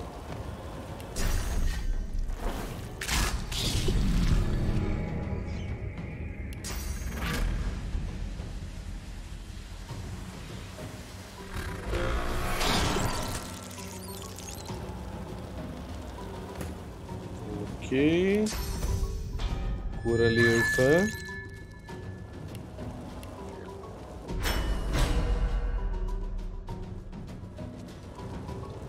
Joga isso pra tentar dar uma pontuação fraca nele. Falhou. Vamos enredar o amiguinho.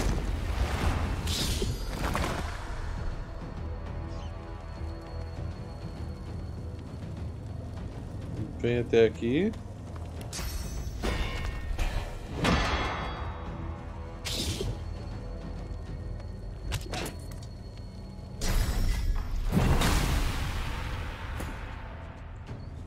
Joga a foice. Vamos dar purge.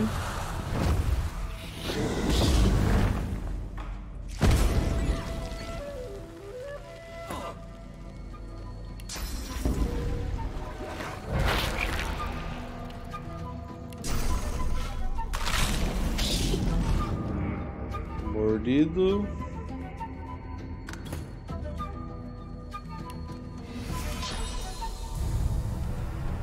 Não consigo ver nada do bicho. Fraco falhou de novo. Minha hora de cegueira não vai pegar ele daqui.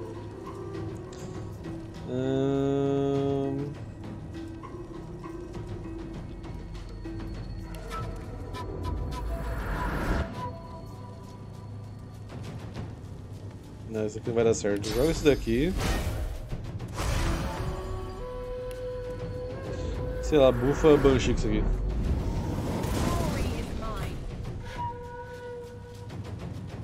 Dá pra ele dar uma escudada, mas eu vou jogar poeira no bicho. Deixar ele cego. E explosão de veneno.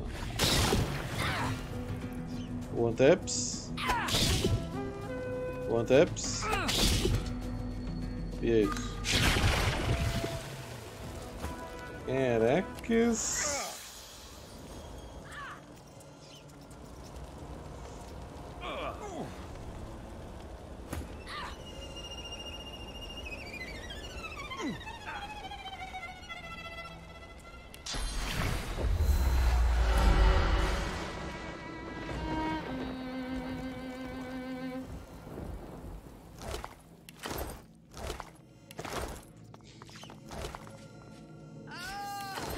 Luvas.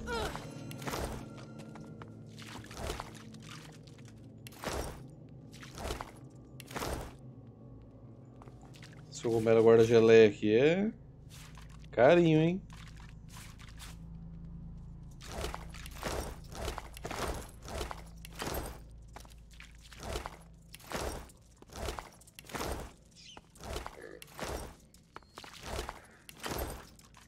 Presa grande, ouro.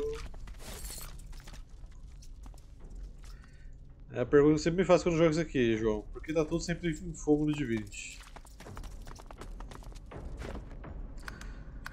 Acho que nem os desenvolvedores sabem, velho.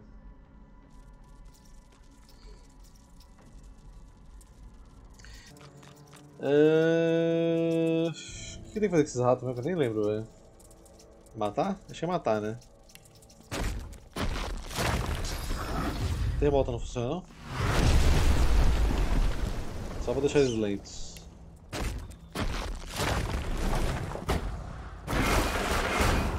Tá, é por isso que tem que matar os ratos. E agora os ratos estão indo embora.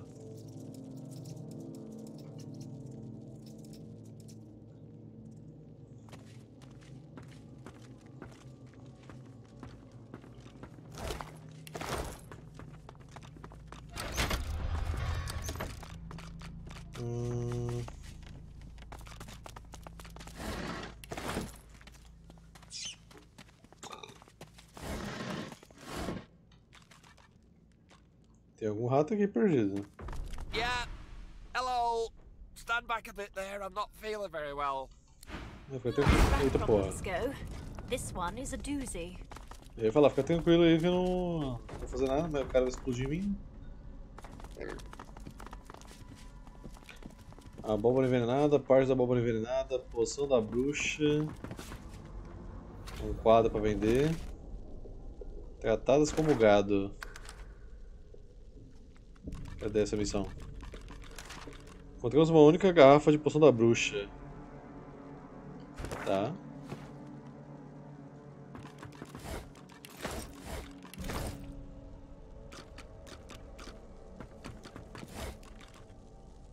Pernas de aranha. Não vou usar, mas posso vender depois.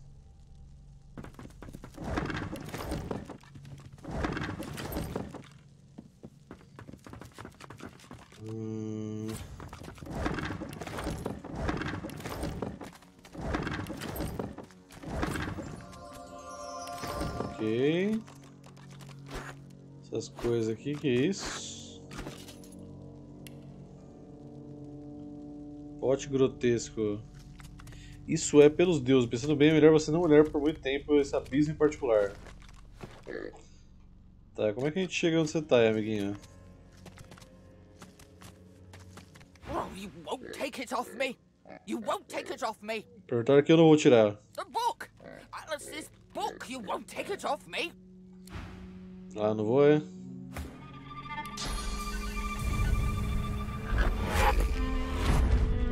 Passa o livro aí, maluco.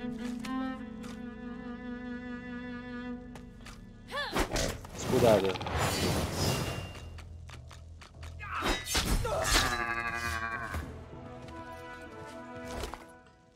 Observações da poção da bruxa, vamos ver. Os grandes da bruxa estão cheios de linguagem antiquada e símbolos arcanos, você não entende absolutamente nada. Pô, que maravilha, hein?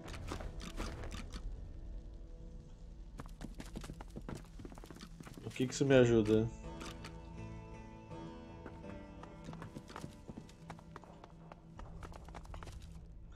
Essa alavanca aqui, ela abriu o quê? Abriu essa porta aqui? Essa grade? Ah, tá. Só pra saber.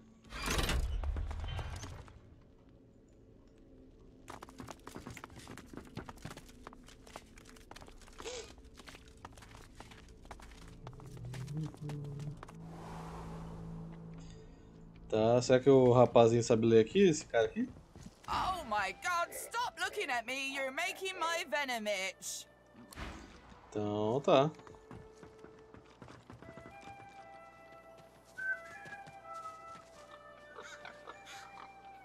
Ah, tem vocês aqui embaixo, né? Caso queira brigar.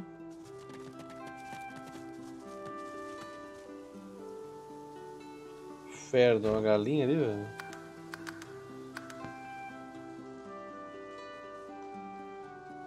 Vamos falar que a galinha é Ferno. Parece muito bem não, velho. E aí, Ferno, tudo bem aí, velho? I'd give up my wings for a respite from this pestilence. Perguntar sobre a doença dele. My feathers are molting. My wings can't carry me anymore. I feel so cold. Boa noite, boa noite. It painstakingly attempts to flap its spindly wings, failing miserably. Perguntar se ele tentou tomar algum remédio para o que tem. I doubt anything can remedy how terrible I feel. Tá. Eu acho que uma benção resolve o problema dele. Alguém tem source aí disponível?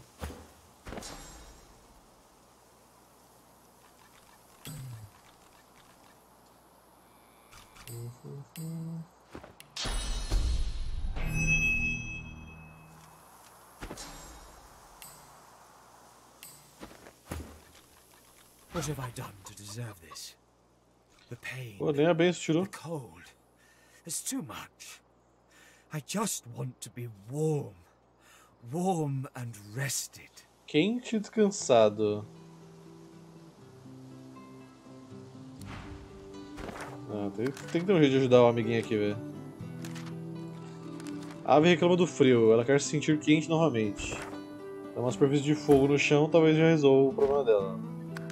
Só pra caso eu mate ela sem querer. Essa musiquinha é muito relax, velho. Olha lá, ó.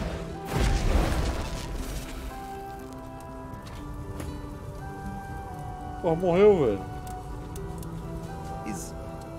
Is it dead? A phoenix egg. Cara, eu não lembrava disso aqui não, mano. The egg is warm to the touch. Do nada, uma fênix. This warmth comes from deep within the egg. Examinar o ovo mais de perto. Vocês perguntam em voz alta o que você poderia fazer com um achado tão excepcional.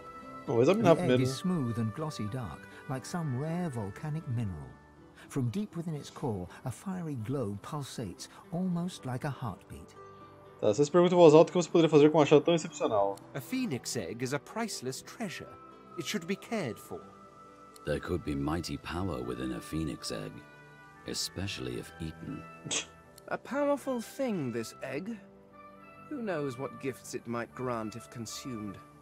The phoenix will hatch, only to go through the same suffering again. Better to eat it. Vou ficar com esse ovo, quem sabe qual vai ser dele? I shall keep this egg. Who knows what might come of it? Colocar o ovo na sua mochila. Até parece que eu vou comer a fênix, rapaz. Tava jogando de druida.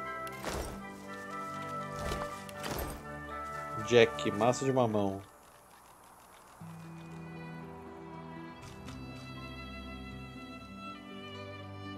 Esse espantalho é muito bizarro, velho.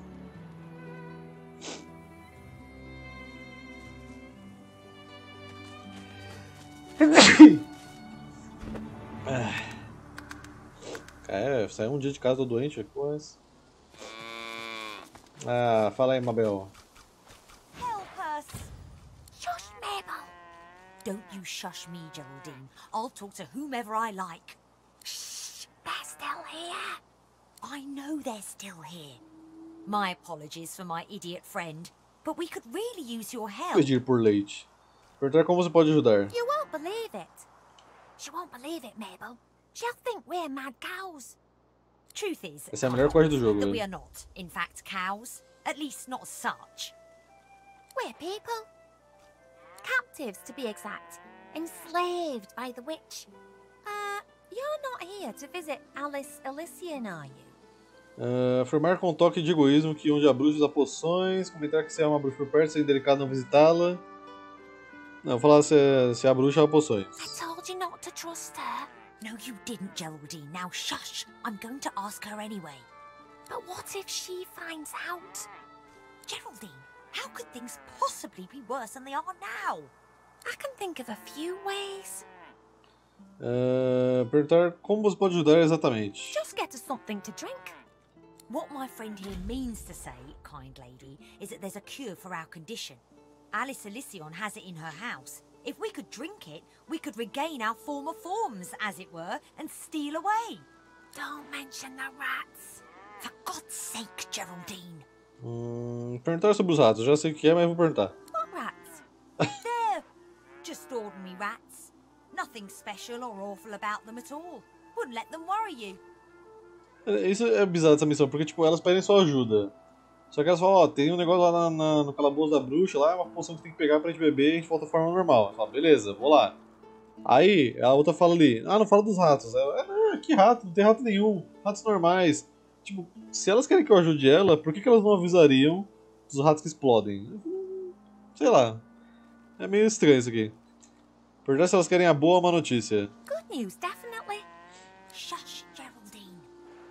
What's the bad news? A boa notícia é que você encontrou uma poção. Oh, goody. Let me guess. There's only enough for one of us? Yeah, thought so.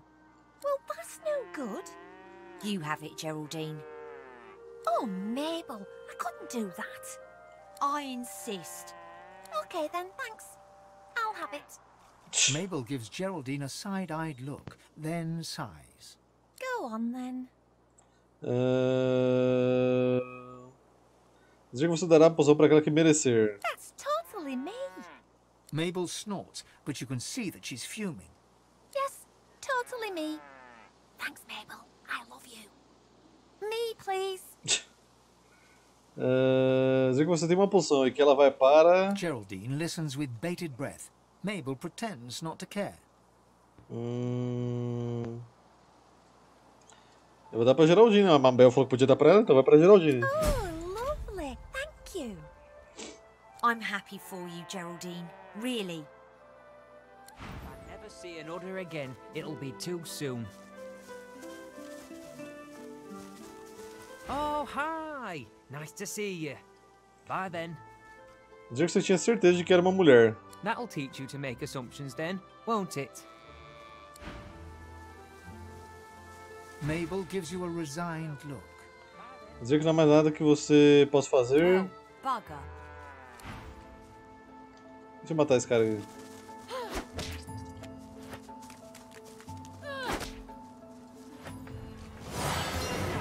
Cara, até a vaca vai brigar, velho. Caralho, mano. Isso eu não sabia, não. Não sei se é porque precisa de algum atributo específico. Josh, don't you I know this. You won't believe truth is. We're people captives, to be exact. Enslaved by the witch. So will you help? She won't help us. Look at her. Mabel. I know, Geraldine. I know. Now shut up. Just get us some. What, my friend? Oh, man, for God's sake, Geraldine. Good news. Shush, Geraldine.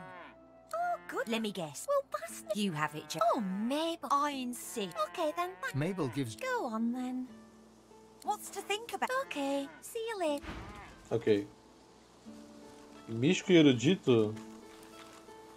Eu não tenho isso aí não, hein.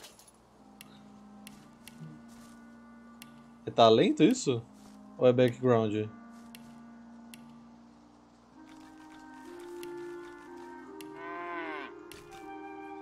Não é selvagem, eu não botei isso aí não. Também não vou mudar se eu fazer essa missão, então vou salvar só um e abraço. Done thinking? You have a Go on then. That's Mabel snort. Yes, totally me. Geraldine listens. I'm humbly grateful. I'm sorry, Geraldine. Mabel, you're such a cow. That's better. Glad to see you. You still have my gratitude. Thanks for keeping quiet about, you know. Dizer levantando a voz que você não dirá nada a ninguém sobre esse negócio de ela se transformar em uma vaca. Oh, gods. Look, just go. Hello again. Goodbye again. Tem uma pena de poções aqui.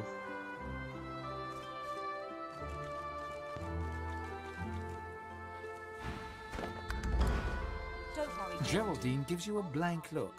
She blinks her long, luscious eyelashes, then remembers she's supposed to be annoyed with you. She harumphs.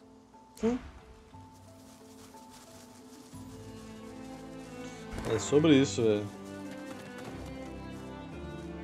Aqui é a ponte tá o troll, né?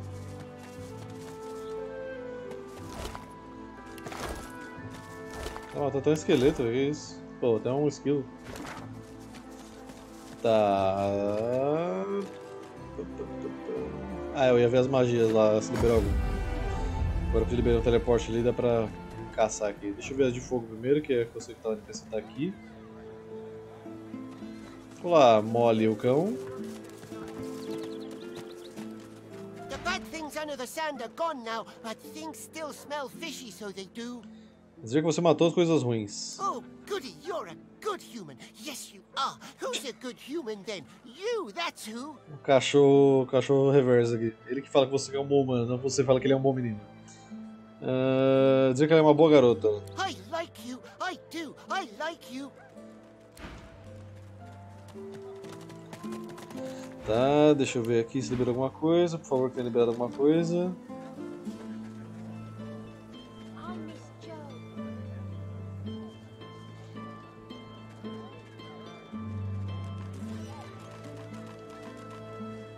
Pior que parece que não.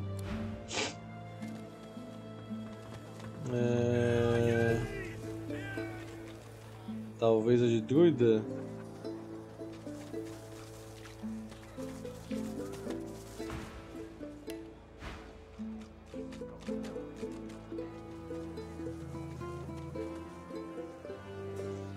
Eu fiz em outro save, eu lembro dessa aí.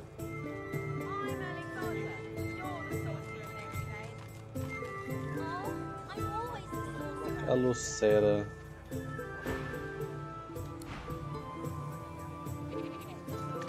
Acaba que não liberou nada, então só vou dar level up normal aqui.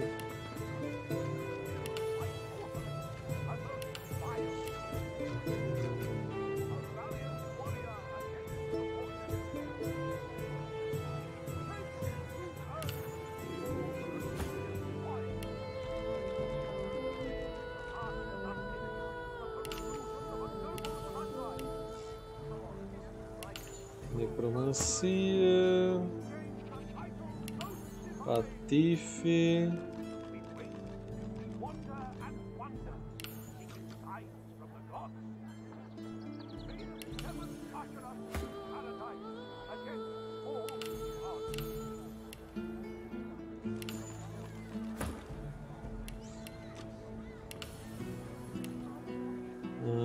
aqui. Só por curiosidade, deixa eu ver se no sacerdote não liberou nada lá. Embora mesmo mod, então acho que não tem liberado nada.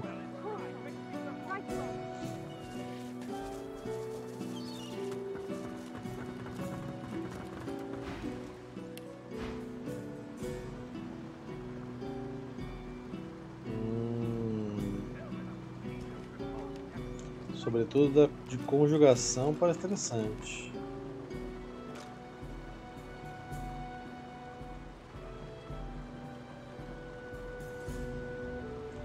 Holy Communion. Remove Necrofire, Disease, Decay Touch, Veneno e Ácido.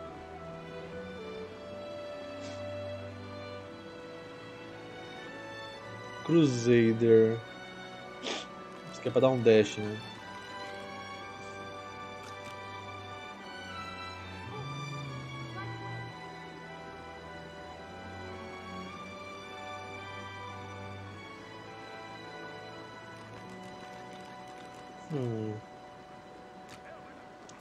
Deixa eu pegar esse batismo e...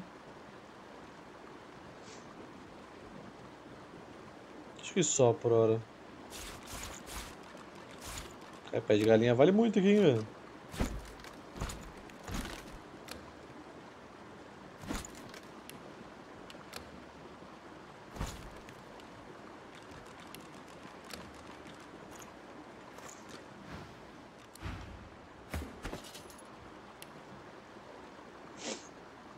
Cadê o negócio?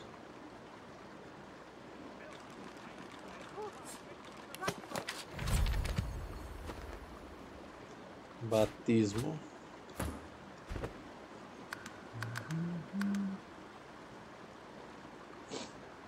Eu poderia ver uma espada melhor, talvez, pra você.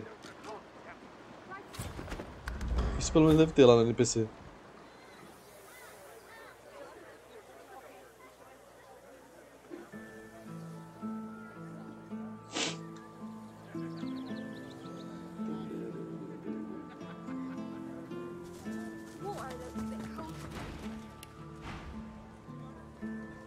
Espada de 2 mãos. Espada de uma mão, 25 a 27. A sua dá 19 a 21. Com certeza é mais forte.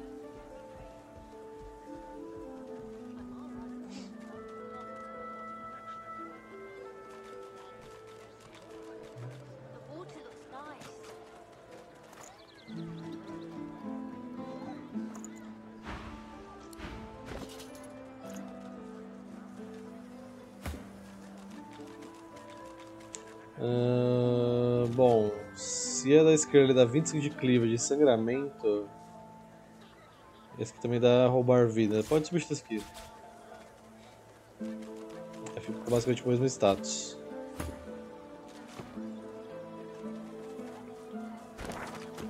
Estou quase ficando pesado com essa bagaça aqui. I'm all right as long as I don't think about it too much. You needing supplies? I'd stock up if I were you. It's madness out there. Deixa eu ver se eu me suas lojas aí, minha senhora. Eita preula, tem muita magia, velho.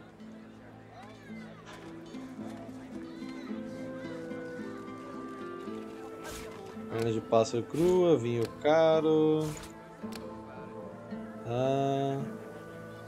Pode vender esse aqui que eu não vou usar, não. Essa espada que pode vender, esse daqui.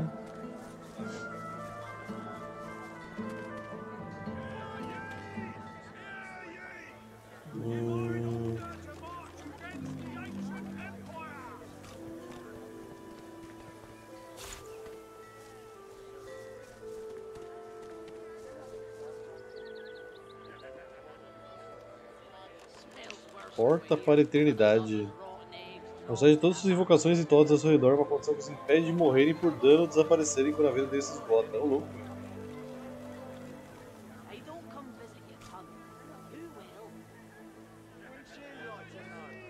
Bom, se eu conseguir pegar todas as magias de geomancia, eu vou tentar abraçar outro elemento depois, né?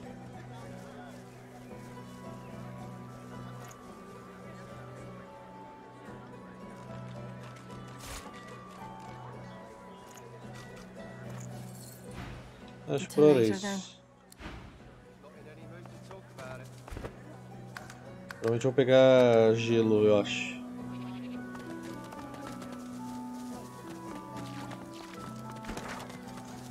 Tá. Onde que eu posso ir? Volta pra cá.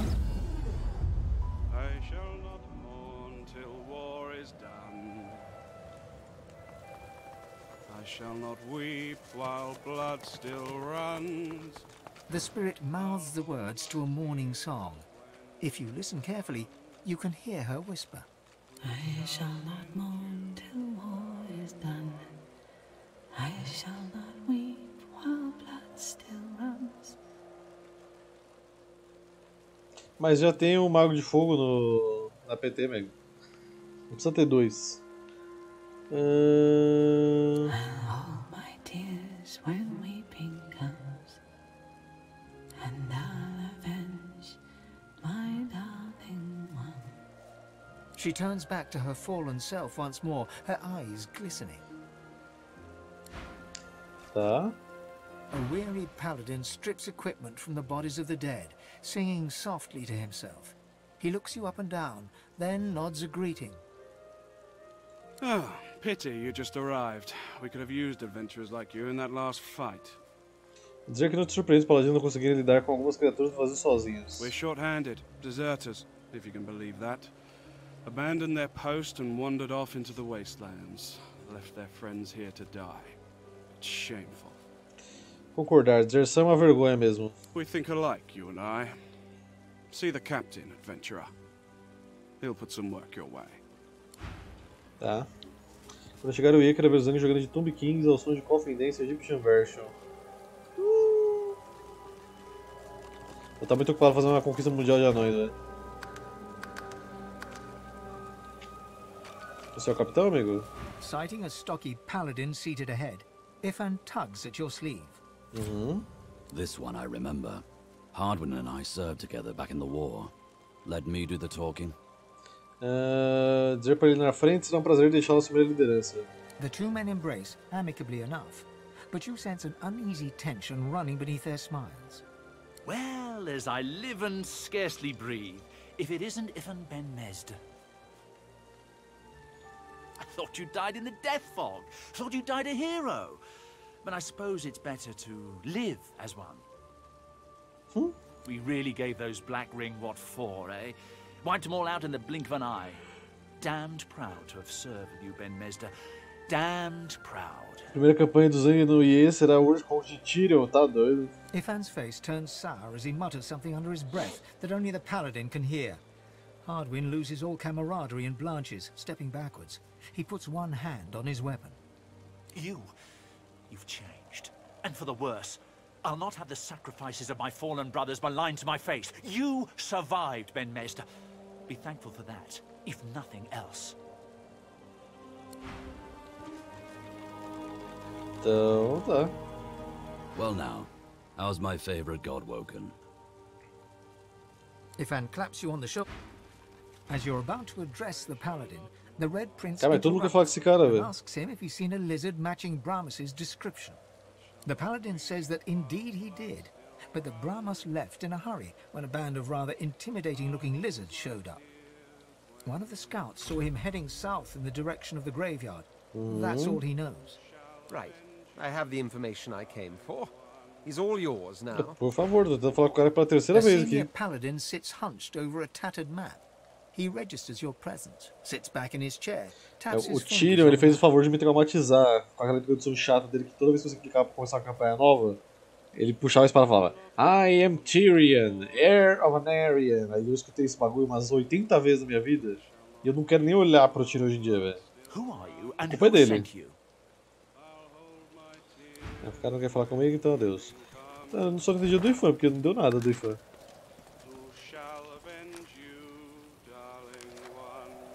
Acho que era só trocar ideia mesmo.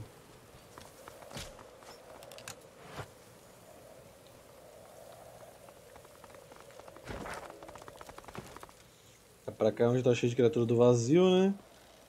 E com certeza não é pro meu level lá ainda.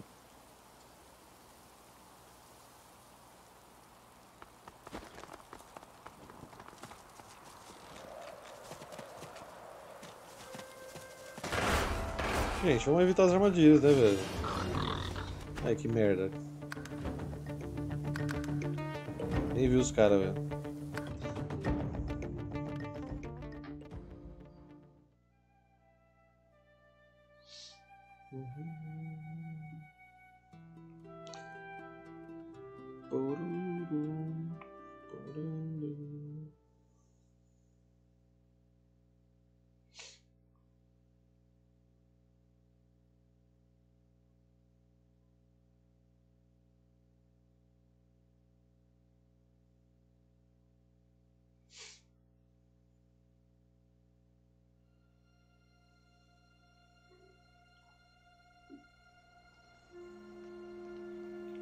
Se os paladinos entrarem nessa briga com esses caras aqui em cima, é super tranquilo de ganhar.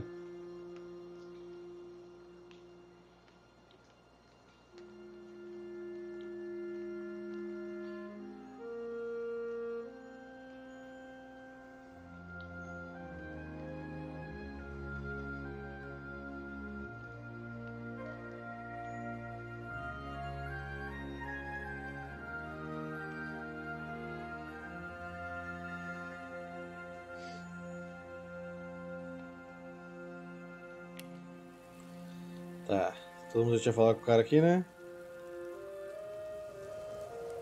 Delay. A qualquer momento eles vão falar.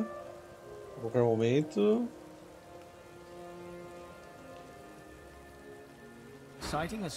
This one I remember. Tá, fala com ele aí. Agora o príncipe. Desculpa aí, quase que eu fui bosta, hein? Quase que eu explodi tudo aqui.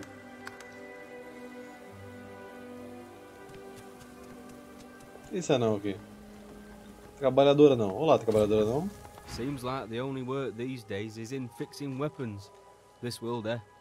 Pediram pra ele consertar esse equipamento. Happy to. Some of that stuff's not bad, friend. It's a little better now if I say so myself. Good luck to you. Pedi pra você consertar meu equipamento, amigo. Não abrir a loja. Mas tá bom, né? Temos equipamento para identificar aqui, pera aí.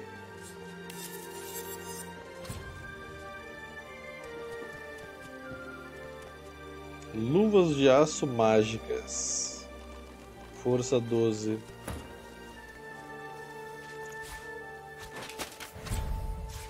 Agora eu tenho Armor of Frost. Muito bom.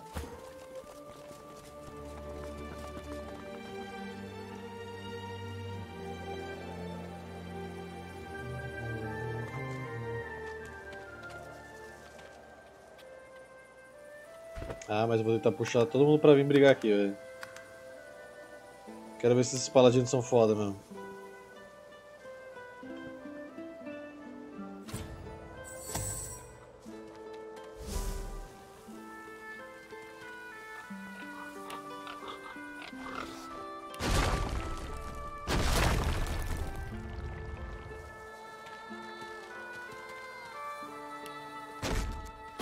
Por que não chega lá, bicho?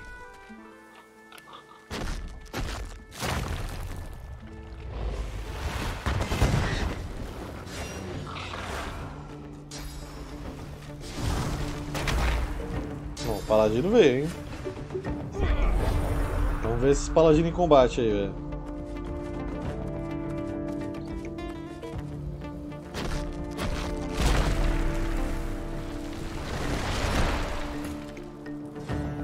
Que agora a pancadaria vai comer solta.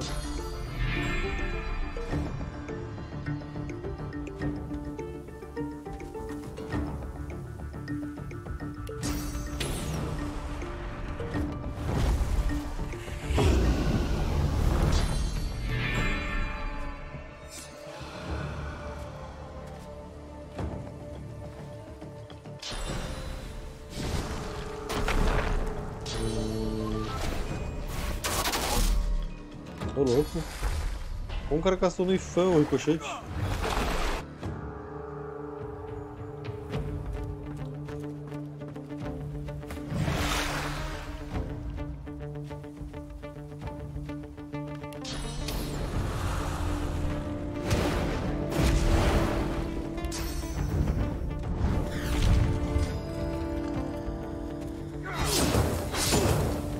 Tome.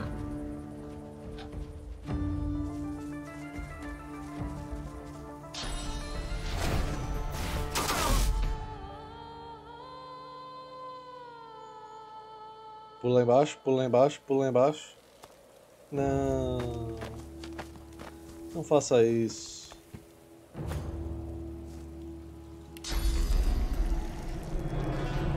Prepare yourself.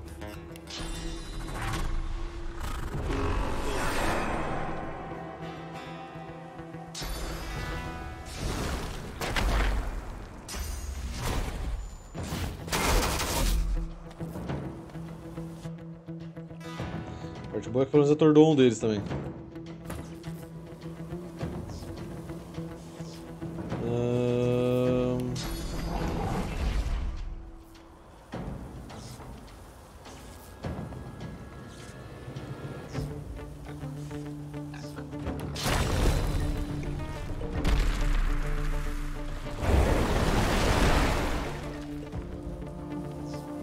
Tá, vocês dois estão sem armadura.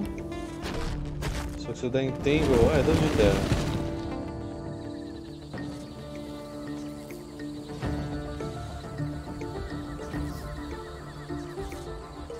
E não vai dar pra pegar os três. Mas com o terremoto eu consigo. Mas eu vou esperar os cachorros chegar perto.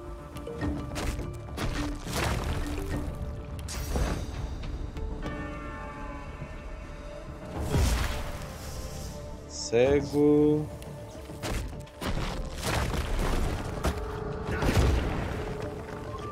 Ok.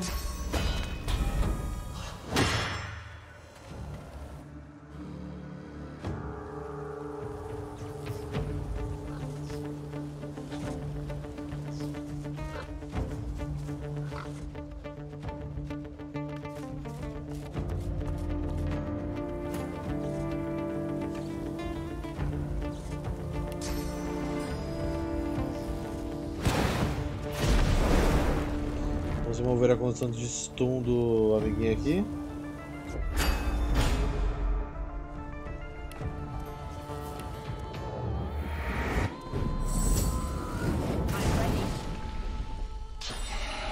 Lá vem os touros agora.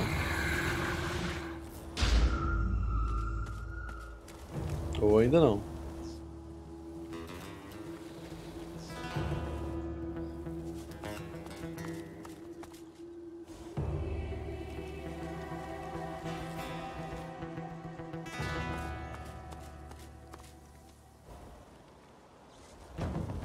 Isso aí, vai juntando.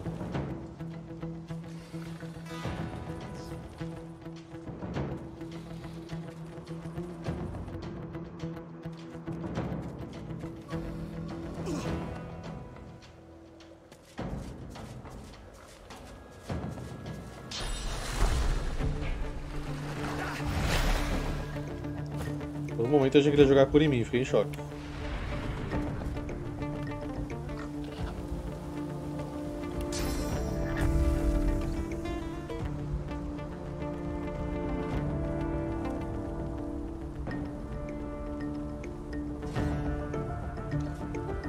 Agora esse monte de inimigo que um passo em falso você morre, isso é. Ah, faz parte, né, velho?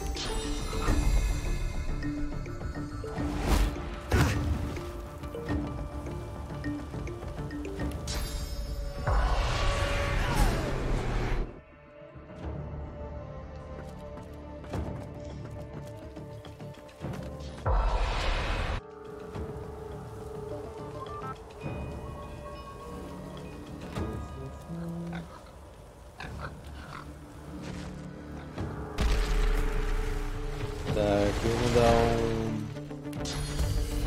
um haste e podão. Beleza, acertou o galho da... Nossa. Sacanagem, viu?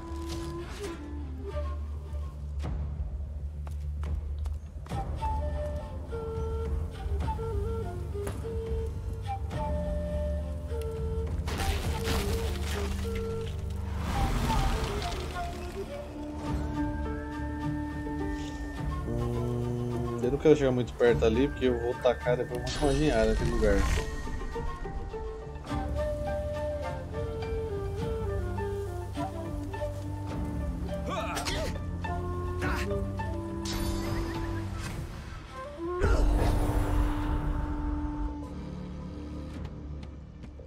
É bom desse combate na porta dos Templários que você põe a teoria... Você põe na prática, né? A tese que eles falam que conseguiu defender um ataque de criaturas do vazio. Ah, você conseguiu? Então beleza, toma essas aqui, ó. Só pra ver se você consegue mesmo.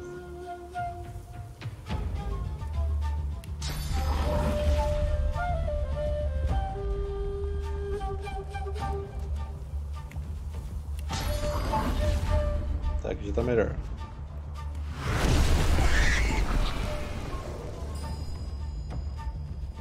Tá mudando do que, amiguinho? Essência terra e veneno, olha que maravilha.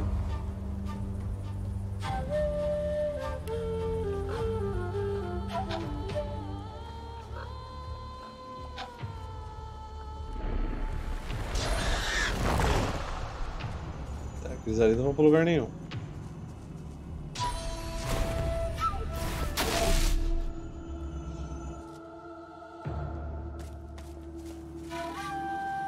Por aqui, pô, por isso que é pelo mesmo caminho.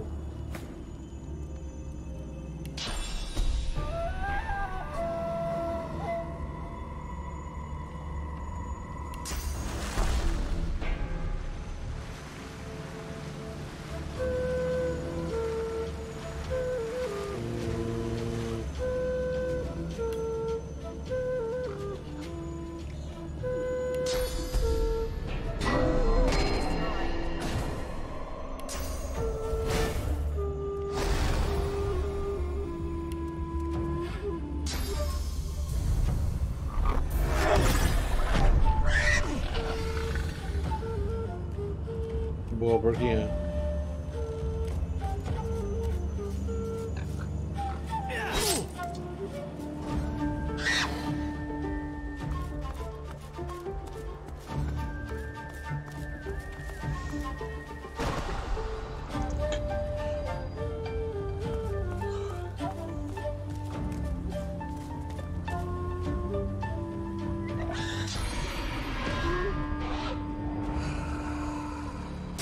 Para de roubar minha essência aí, na moral.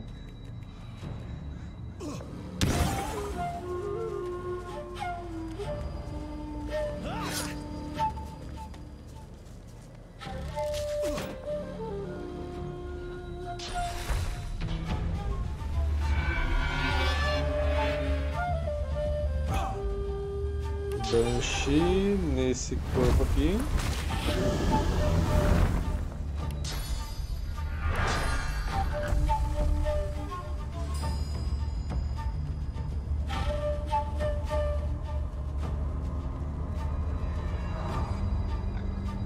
Se tiver um pixel pra jogar depois dessa cerca, você acertaria 3. Pelo visto não tem.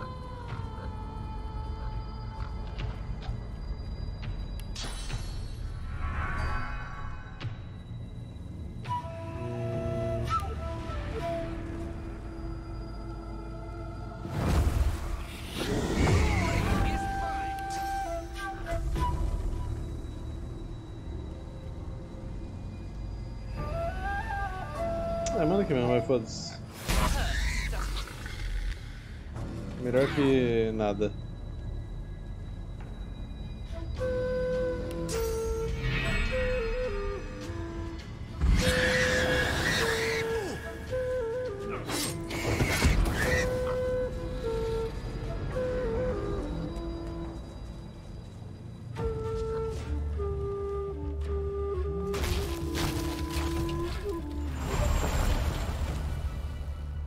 Esses dois arqueiros vocês matam aí, né, gente? Por favor.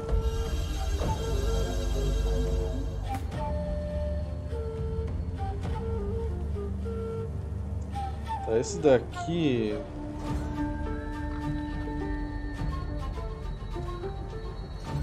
Interessante. Porém, eu acho que eu vou dar mais dano realmente lá bater neles. Vou aproveitar esse último turno aqui.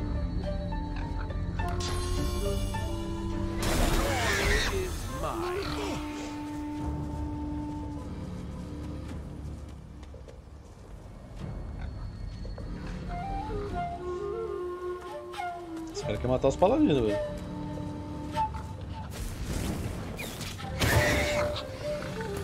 Tá, me acertou, mas eu vou perdoar, vai.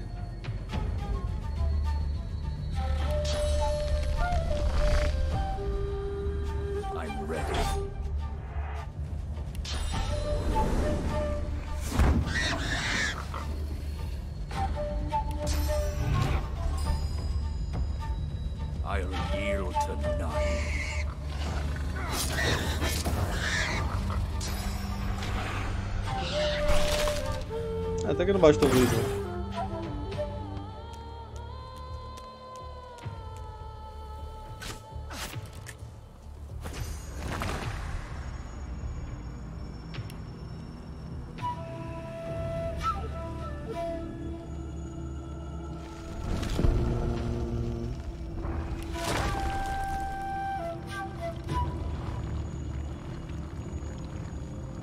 Vou soltar nesse turno agora, né?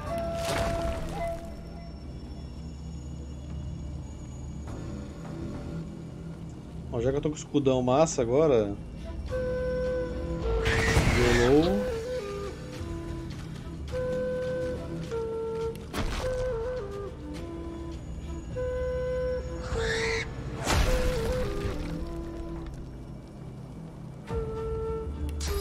Eu sinto que vai dar ruim a gente ficar aqui, velho.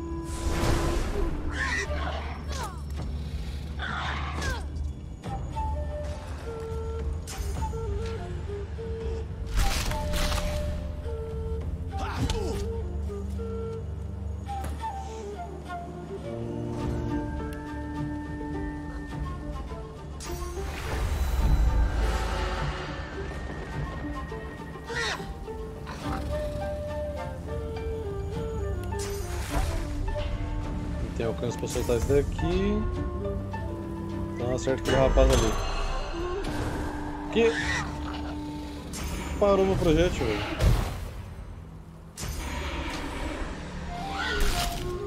Cara, que eu bloqueei deitado, velho. Lide com isso.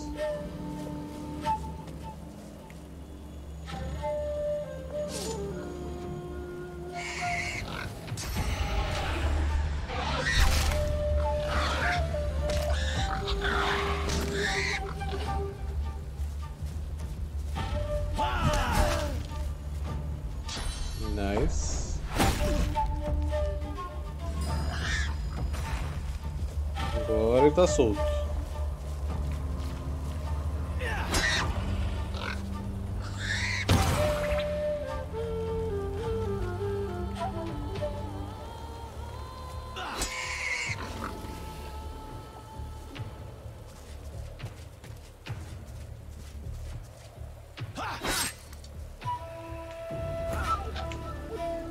Tá aqui agora.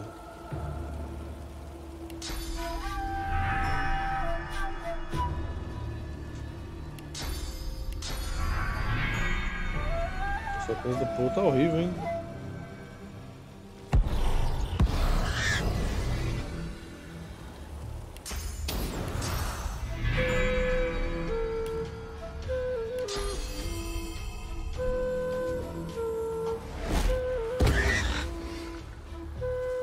Quase ganhar os 2 pontinhos de ação.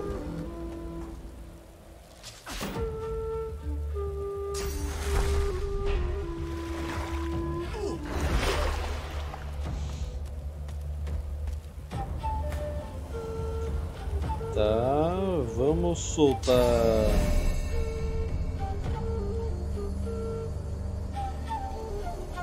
Pra conseguir não vai acertar os aliados, né?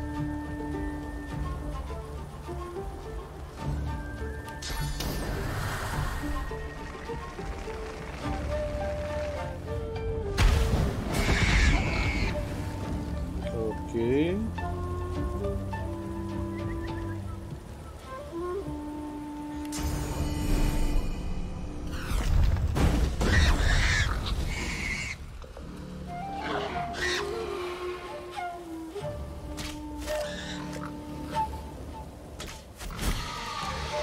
Boa. Faz o pano de novo já. Vem até aqui. Vai pegar os 2, mas manda mesmo assim.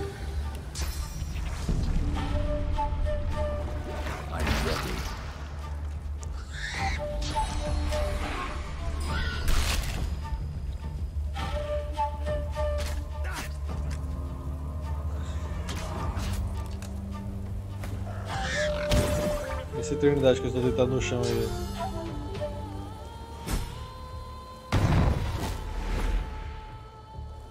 Tá, aqui agora vem até aqui. Me cure por obséquio. Se bem que deixa eu ver quanto que cura o batido. Ah, o custo é muito pequeno.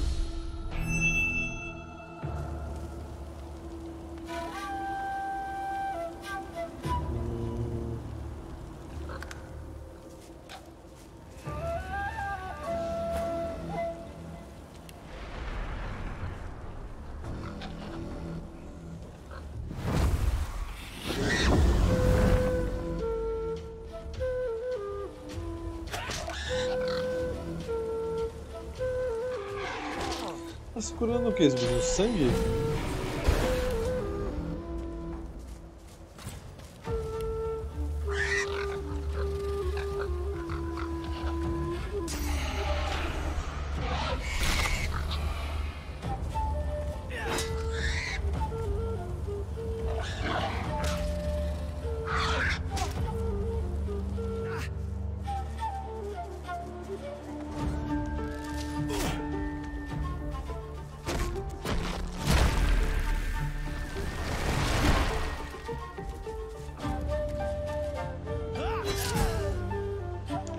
Boa.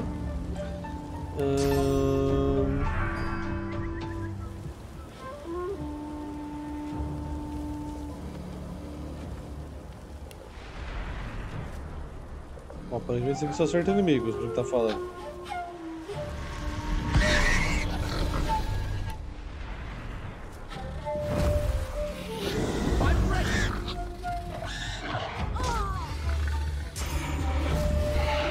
Ah, que isso, que eu acabei de levantar, mano. Chato!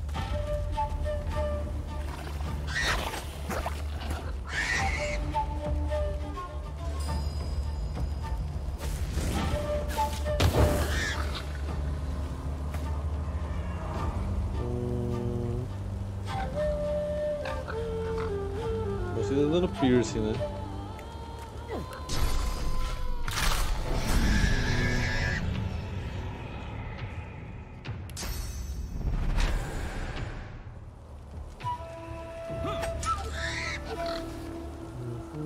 Dá um encorajar que já vai acabar.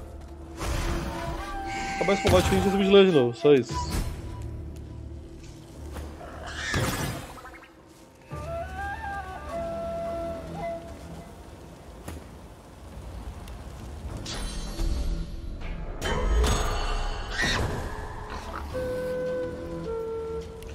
Foi atordoado, rapaz.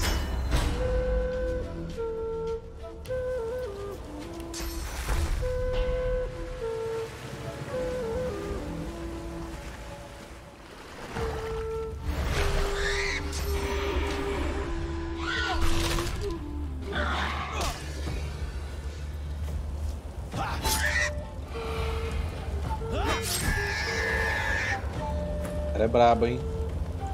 Agora só tem você do fundo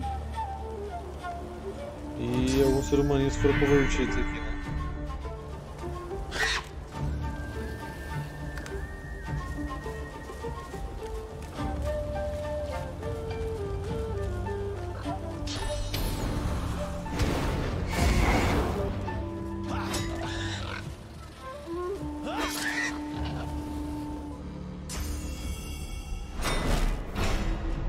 Ué, desse jeito que é na briga agora?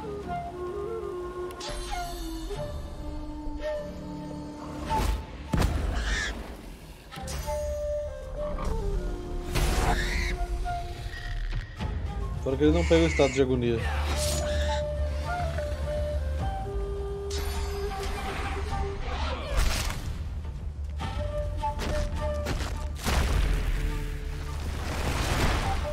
Obrigado pela buff. Que isso? Que isso? Ah tá, ela bateu com veneno no Fênix. Susto, que ela tava batendo pra dar dano, velho.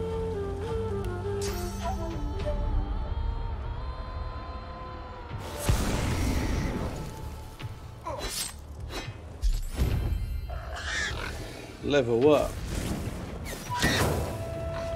Level 12.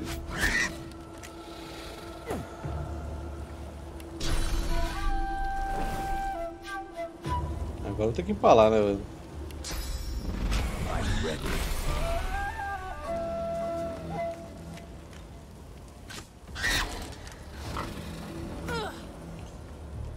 Você tá com 1 de vida?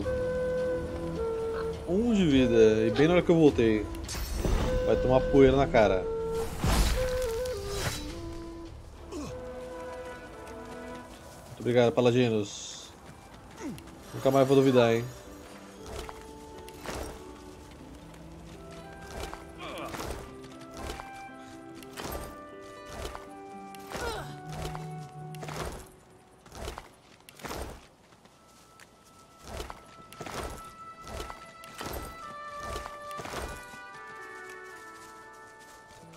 Agora deve ter liberado magia nova, não é possível. Level 12, velho. Vamos lá, velho. Eu tô pertinho do teleporte.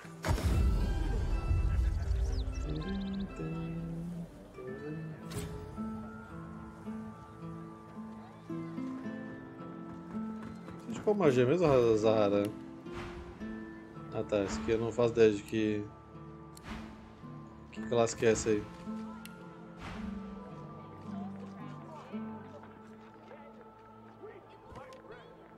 Parece ter liberado coisa nova aqui.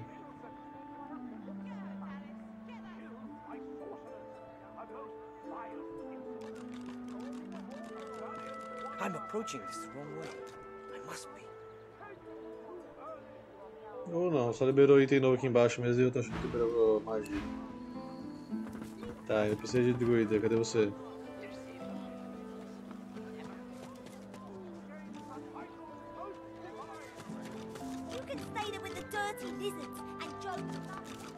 Aqui. Escondidinha. Aqui liberou, certeza. Caçada selvagem. Você e seus aliados próximos são excitados pelo espírito da caçada, aumentando seu dano e sua velocidade, porém reduzindo sua mira e esquiva por 2 turnos. Limpa os estados de cegueira e aleijado por... ok. Interessante. O que mais? Vine Reef, aparição das vinhas. Vinhas sencientes irão proteger você, imediatamente atacando os inimigos que se aproximarem. Ah, tipo Gara. Só com vinhas.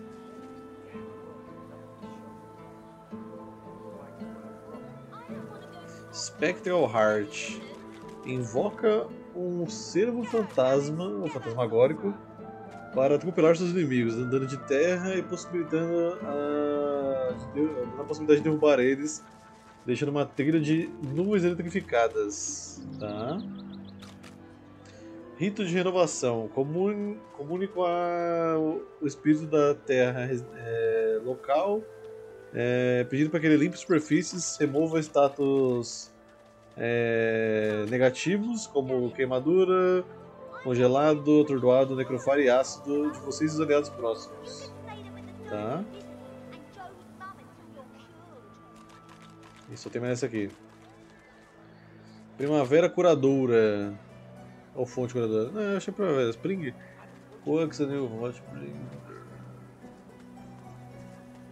Tá, ok. Mais fonte, mas fonte curadora. Assim. Ele vai evocar uma fonte do chão para curar os aliados que estiverem por perto. Tem muita coisa interessante aqui, velho.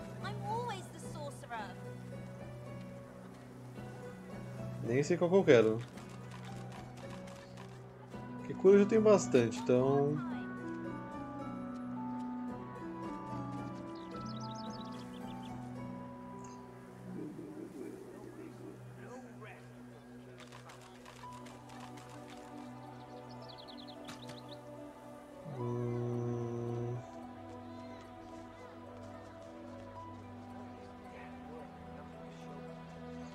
Pensativo, eu acho que eu vou pegar de Divine Reef, pra ver como é que é essa daqui, velho.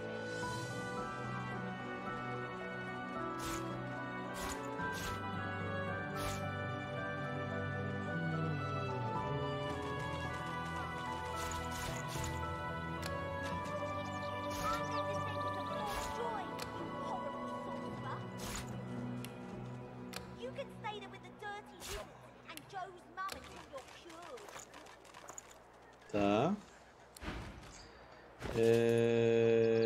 Tudo, auto-ordenar. Cadê? Divine Reef.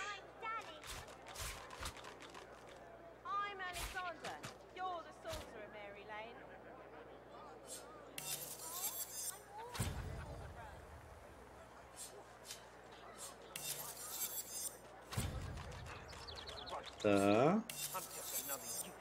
Bastante de água é interessante pra LOHSE, velho.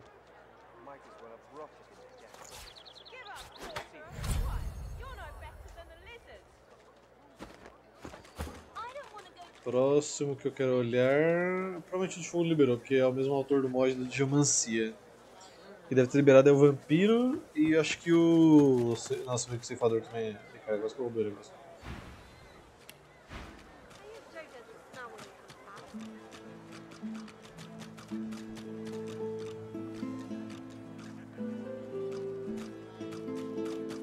Vamos olhar, né? Vai que por algum motivo tem aparecido alguma coisa nova. Mas não, estou enganado. Tá, você é vampiro ou é necromante? É necromante, né? Então esquece.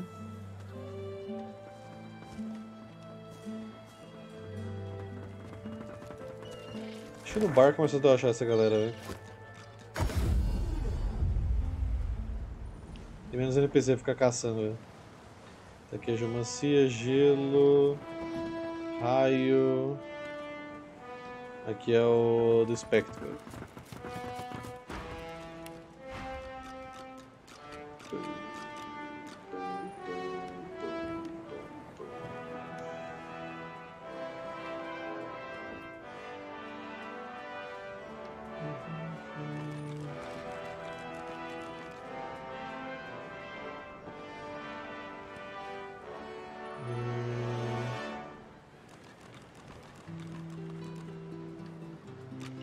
Nada.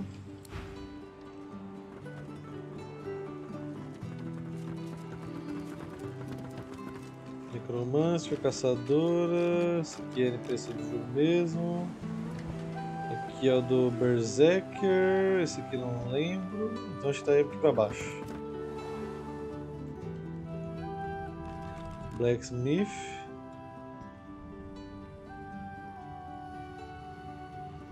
Mais um pra baixo. Aqui.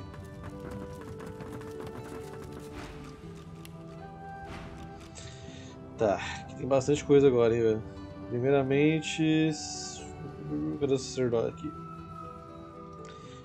Anjo da Misericórdia. Invoca um anjo benevolente para te ajudar na batalha. Tá. Já tinha. Exorcismo. Causa banimento em alguma invocação ou libera seu aliado de alguma possessão, charming ou madness. Interessante. Dia do julgamento. O olho do divino passa pelos personagens próximos e cega seus inimigos, garantindo clear-minded status para você e seus aliados. Tá. Martírio. Garante regeneração para seus aliados não mortos-vivos dentro de 8 metros, ao custo de 25% da sua própria vitalidade. Caraca, isso aqui é bom e ruim. Purge Iniquity. Espalha o fogo sagrado no cone para limpar o pecado dos personagens próximos. Inimigos na área irão receber dano de fogo. Causa fogo abençoado. Isso aqui é bem interessante, velho.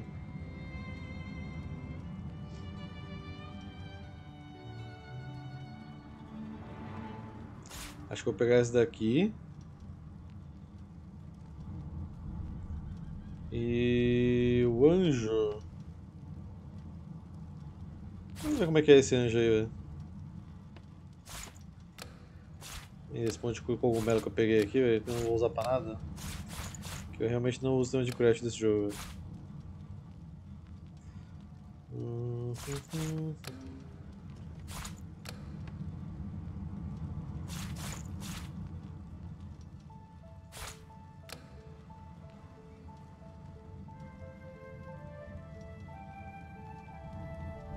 Esse aqui pode vender, aqui também. Vende. Tem que ajudar a pagar essa conta aí pra vender, velho.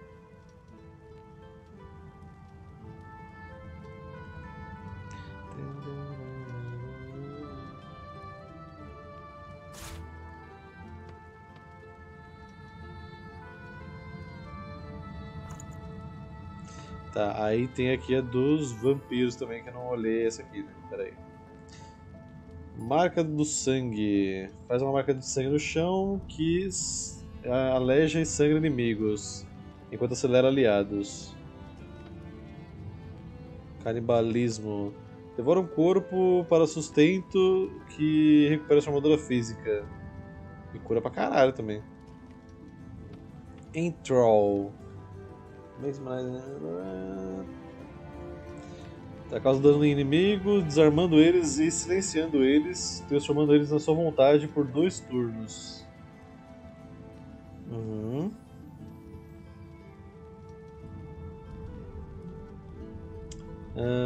Banquete de 4 refeições. Olha sua super velocidade vampírica. Você teleporta até 4 inimigos para fazer um jantar satisfatório. Restaura a vitalidade igual ao dano causado. Isso aqui é interessante, hein? Isso aqui não precisa nem ler o resto. Já gostei. Bite já tinha, Swarm já tinha. Tá.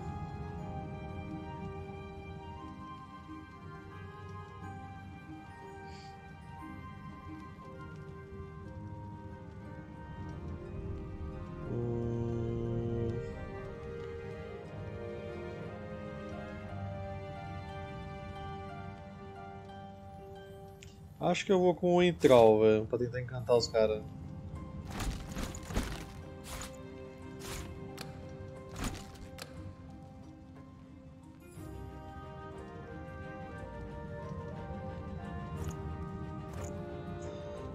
Isso é um pouquinho caro, mas foda-se.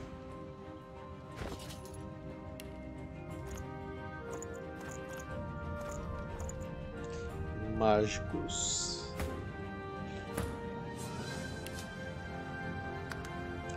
De necromancia 3. Resolvido.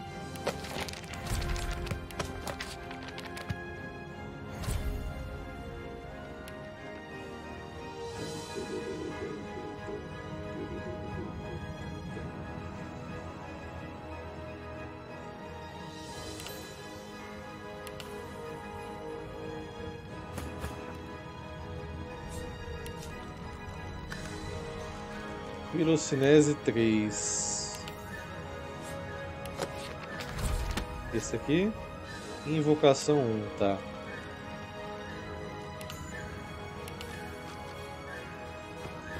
Pera aí, deixa eu ir no espelho ali com a LOHSE e pegar a invocação 1.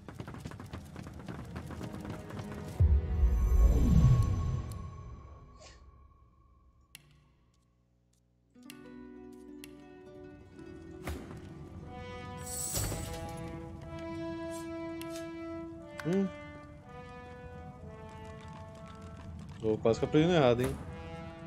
Confundir com a roupa. Pronto. Qual que eu não tô usando muito aqui? Essa lança, pode tirar essa lança, gasta muito espaço pra nada, velho.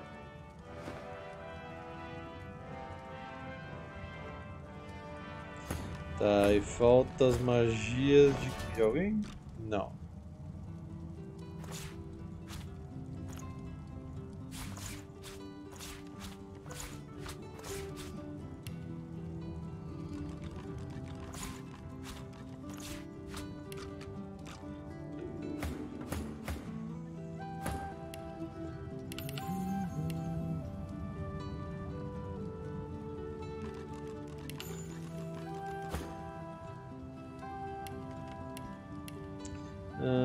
Constituição aqui. Necromancia tá no máximo. Vamos de 2 mãos. Aumentar seu dano. Aqui 2 armas.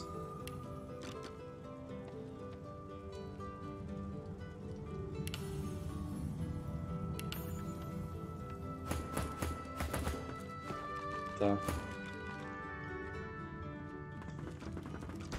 Magias compradas para todo mundo. Sucesso total.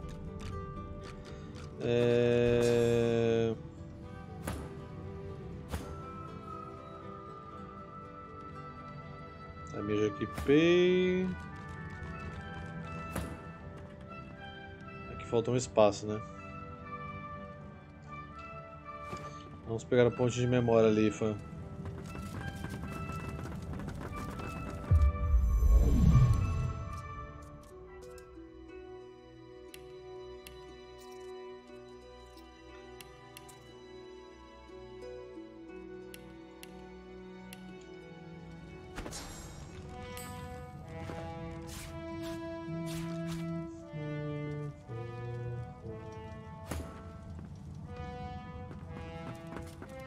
Inclusive, você não vende uma adaga melhor pra vampiro aí não? Eu acho que só tem que eu te vendi ainda.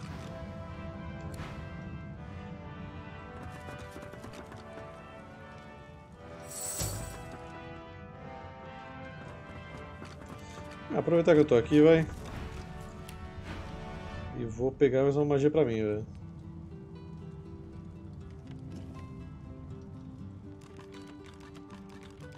Vou pegar essa do servo, que parece interessante. Tá, agora chega de gastar por hora que o orçamento tá estourado.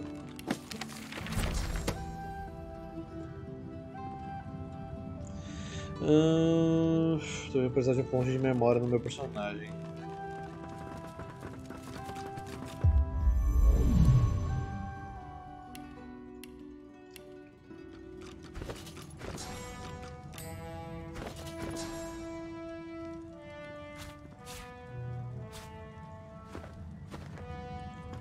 Ok, vamos ver como é que é essas magias novas aí em campo.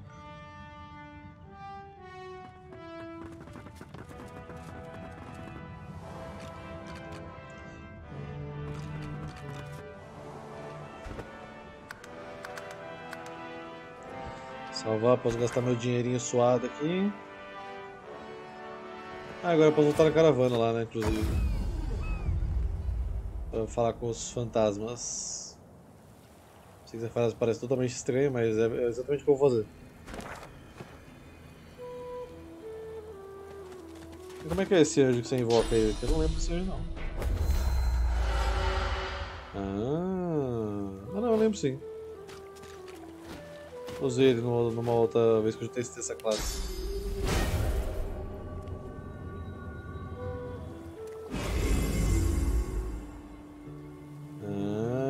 Interessante, interessante.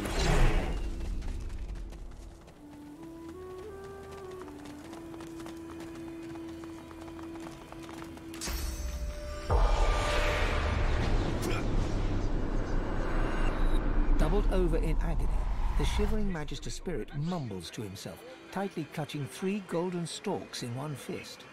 Noting the attention, he straightens, revealing insignia spelling Kinnet, and a jagged wound spilling his innards upon the ground. He reaches a ghostly hand into your chest and squeezes your heart. Permitir o toque, sentir a essência dele bombeando seu coração. You become Kinnet, his memories flooding over you and replacing your own. Warmth, comfort. You are Kinnet, playing cards with your mates in a cozy barracks. You stagger to tipsy attention as a white-clad Magister commands that one of your troop seek a lost caravan. It's a one-man job, a job no man wants. Your sly-eyed troop leader holds out straws to you and the others. Who will investigate? Do meio. You feel the short straw and hear them shout, Kinnet! You know what that means. A lonely traipse in the cold dark. You dawdle and grumble all the way, sobering as you find the overturned caravan. Massacre. Your lantern reveals ravaged corpses in every direction. Inhaling sharply, you smell a thick black stench you remember secondhand from the few void-woken corpses your troops have found. Levantar sua lamparina, lamparina de Kinnet, para examinar os corpos. Quem são os mortos? No. Kinnet's tears fall from your eyes as you recognize his beloved weapon master, lifeless. A dark thicket rustles to your left. A claw rakes savage stripes across your guts. As Kinnet dies, all goes black. Staggering back from Kinnet's deathly grasp, only your own blood now pumps through your heart. With your living eyes, you see him trembling in front of you, desperately holding out 3 straws. Aproximar-se e tirar todas as palhas de Kinnet. As you pluck the short straw from his hands, Kinnet weeps with relief. His wound disappears in turn, and he is restored to the model image of a strapping young soldier. He looks around, then looks at you, and then he smiles. Smiling broadly, Kinnet fades away. With more venom than even the The spirits of a Magister and a dwarf are locked in ethereal combat. Their vicious blows make no impact, yet they struggle on. Mid-snarl, the dwarf spies your presence and staggers back to address you. Sorcerer, you must hate the Reds as much as I do, eh? Seja o cabeça, você certamente não está com os mestres. Rightly so. Reds had sorcerers locked up tight in that caravan, and you know where they were sending them. You look like you've been there yourself. The Magister lunges for the dwarf, his exasperation clear. Anna, you saw it with your own eyes. You know Sorcerer's Law, Voidwoken, and you know we'd all still be alive if you hadn't attacked our caravan. Dizer que você não vê nenhum essencialista morto. Onde eles estão?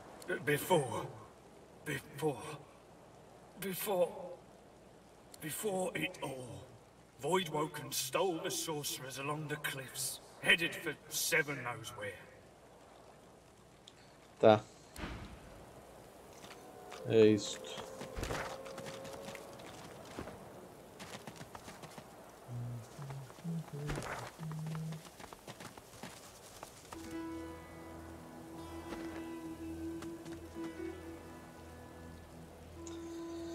Ai, ai, mas parece que é chegada a minha hora, né, amiguinhos?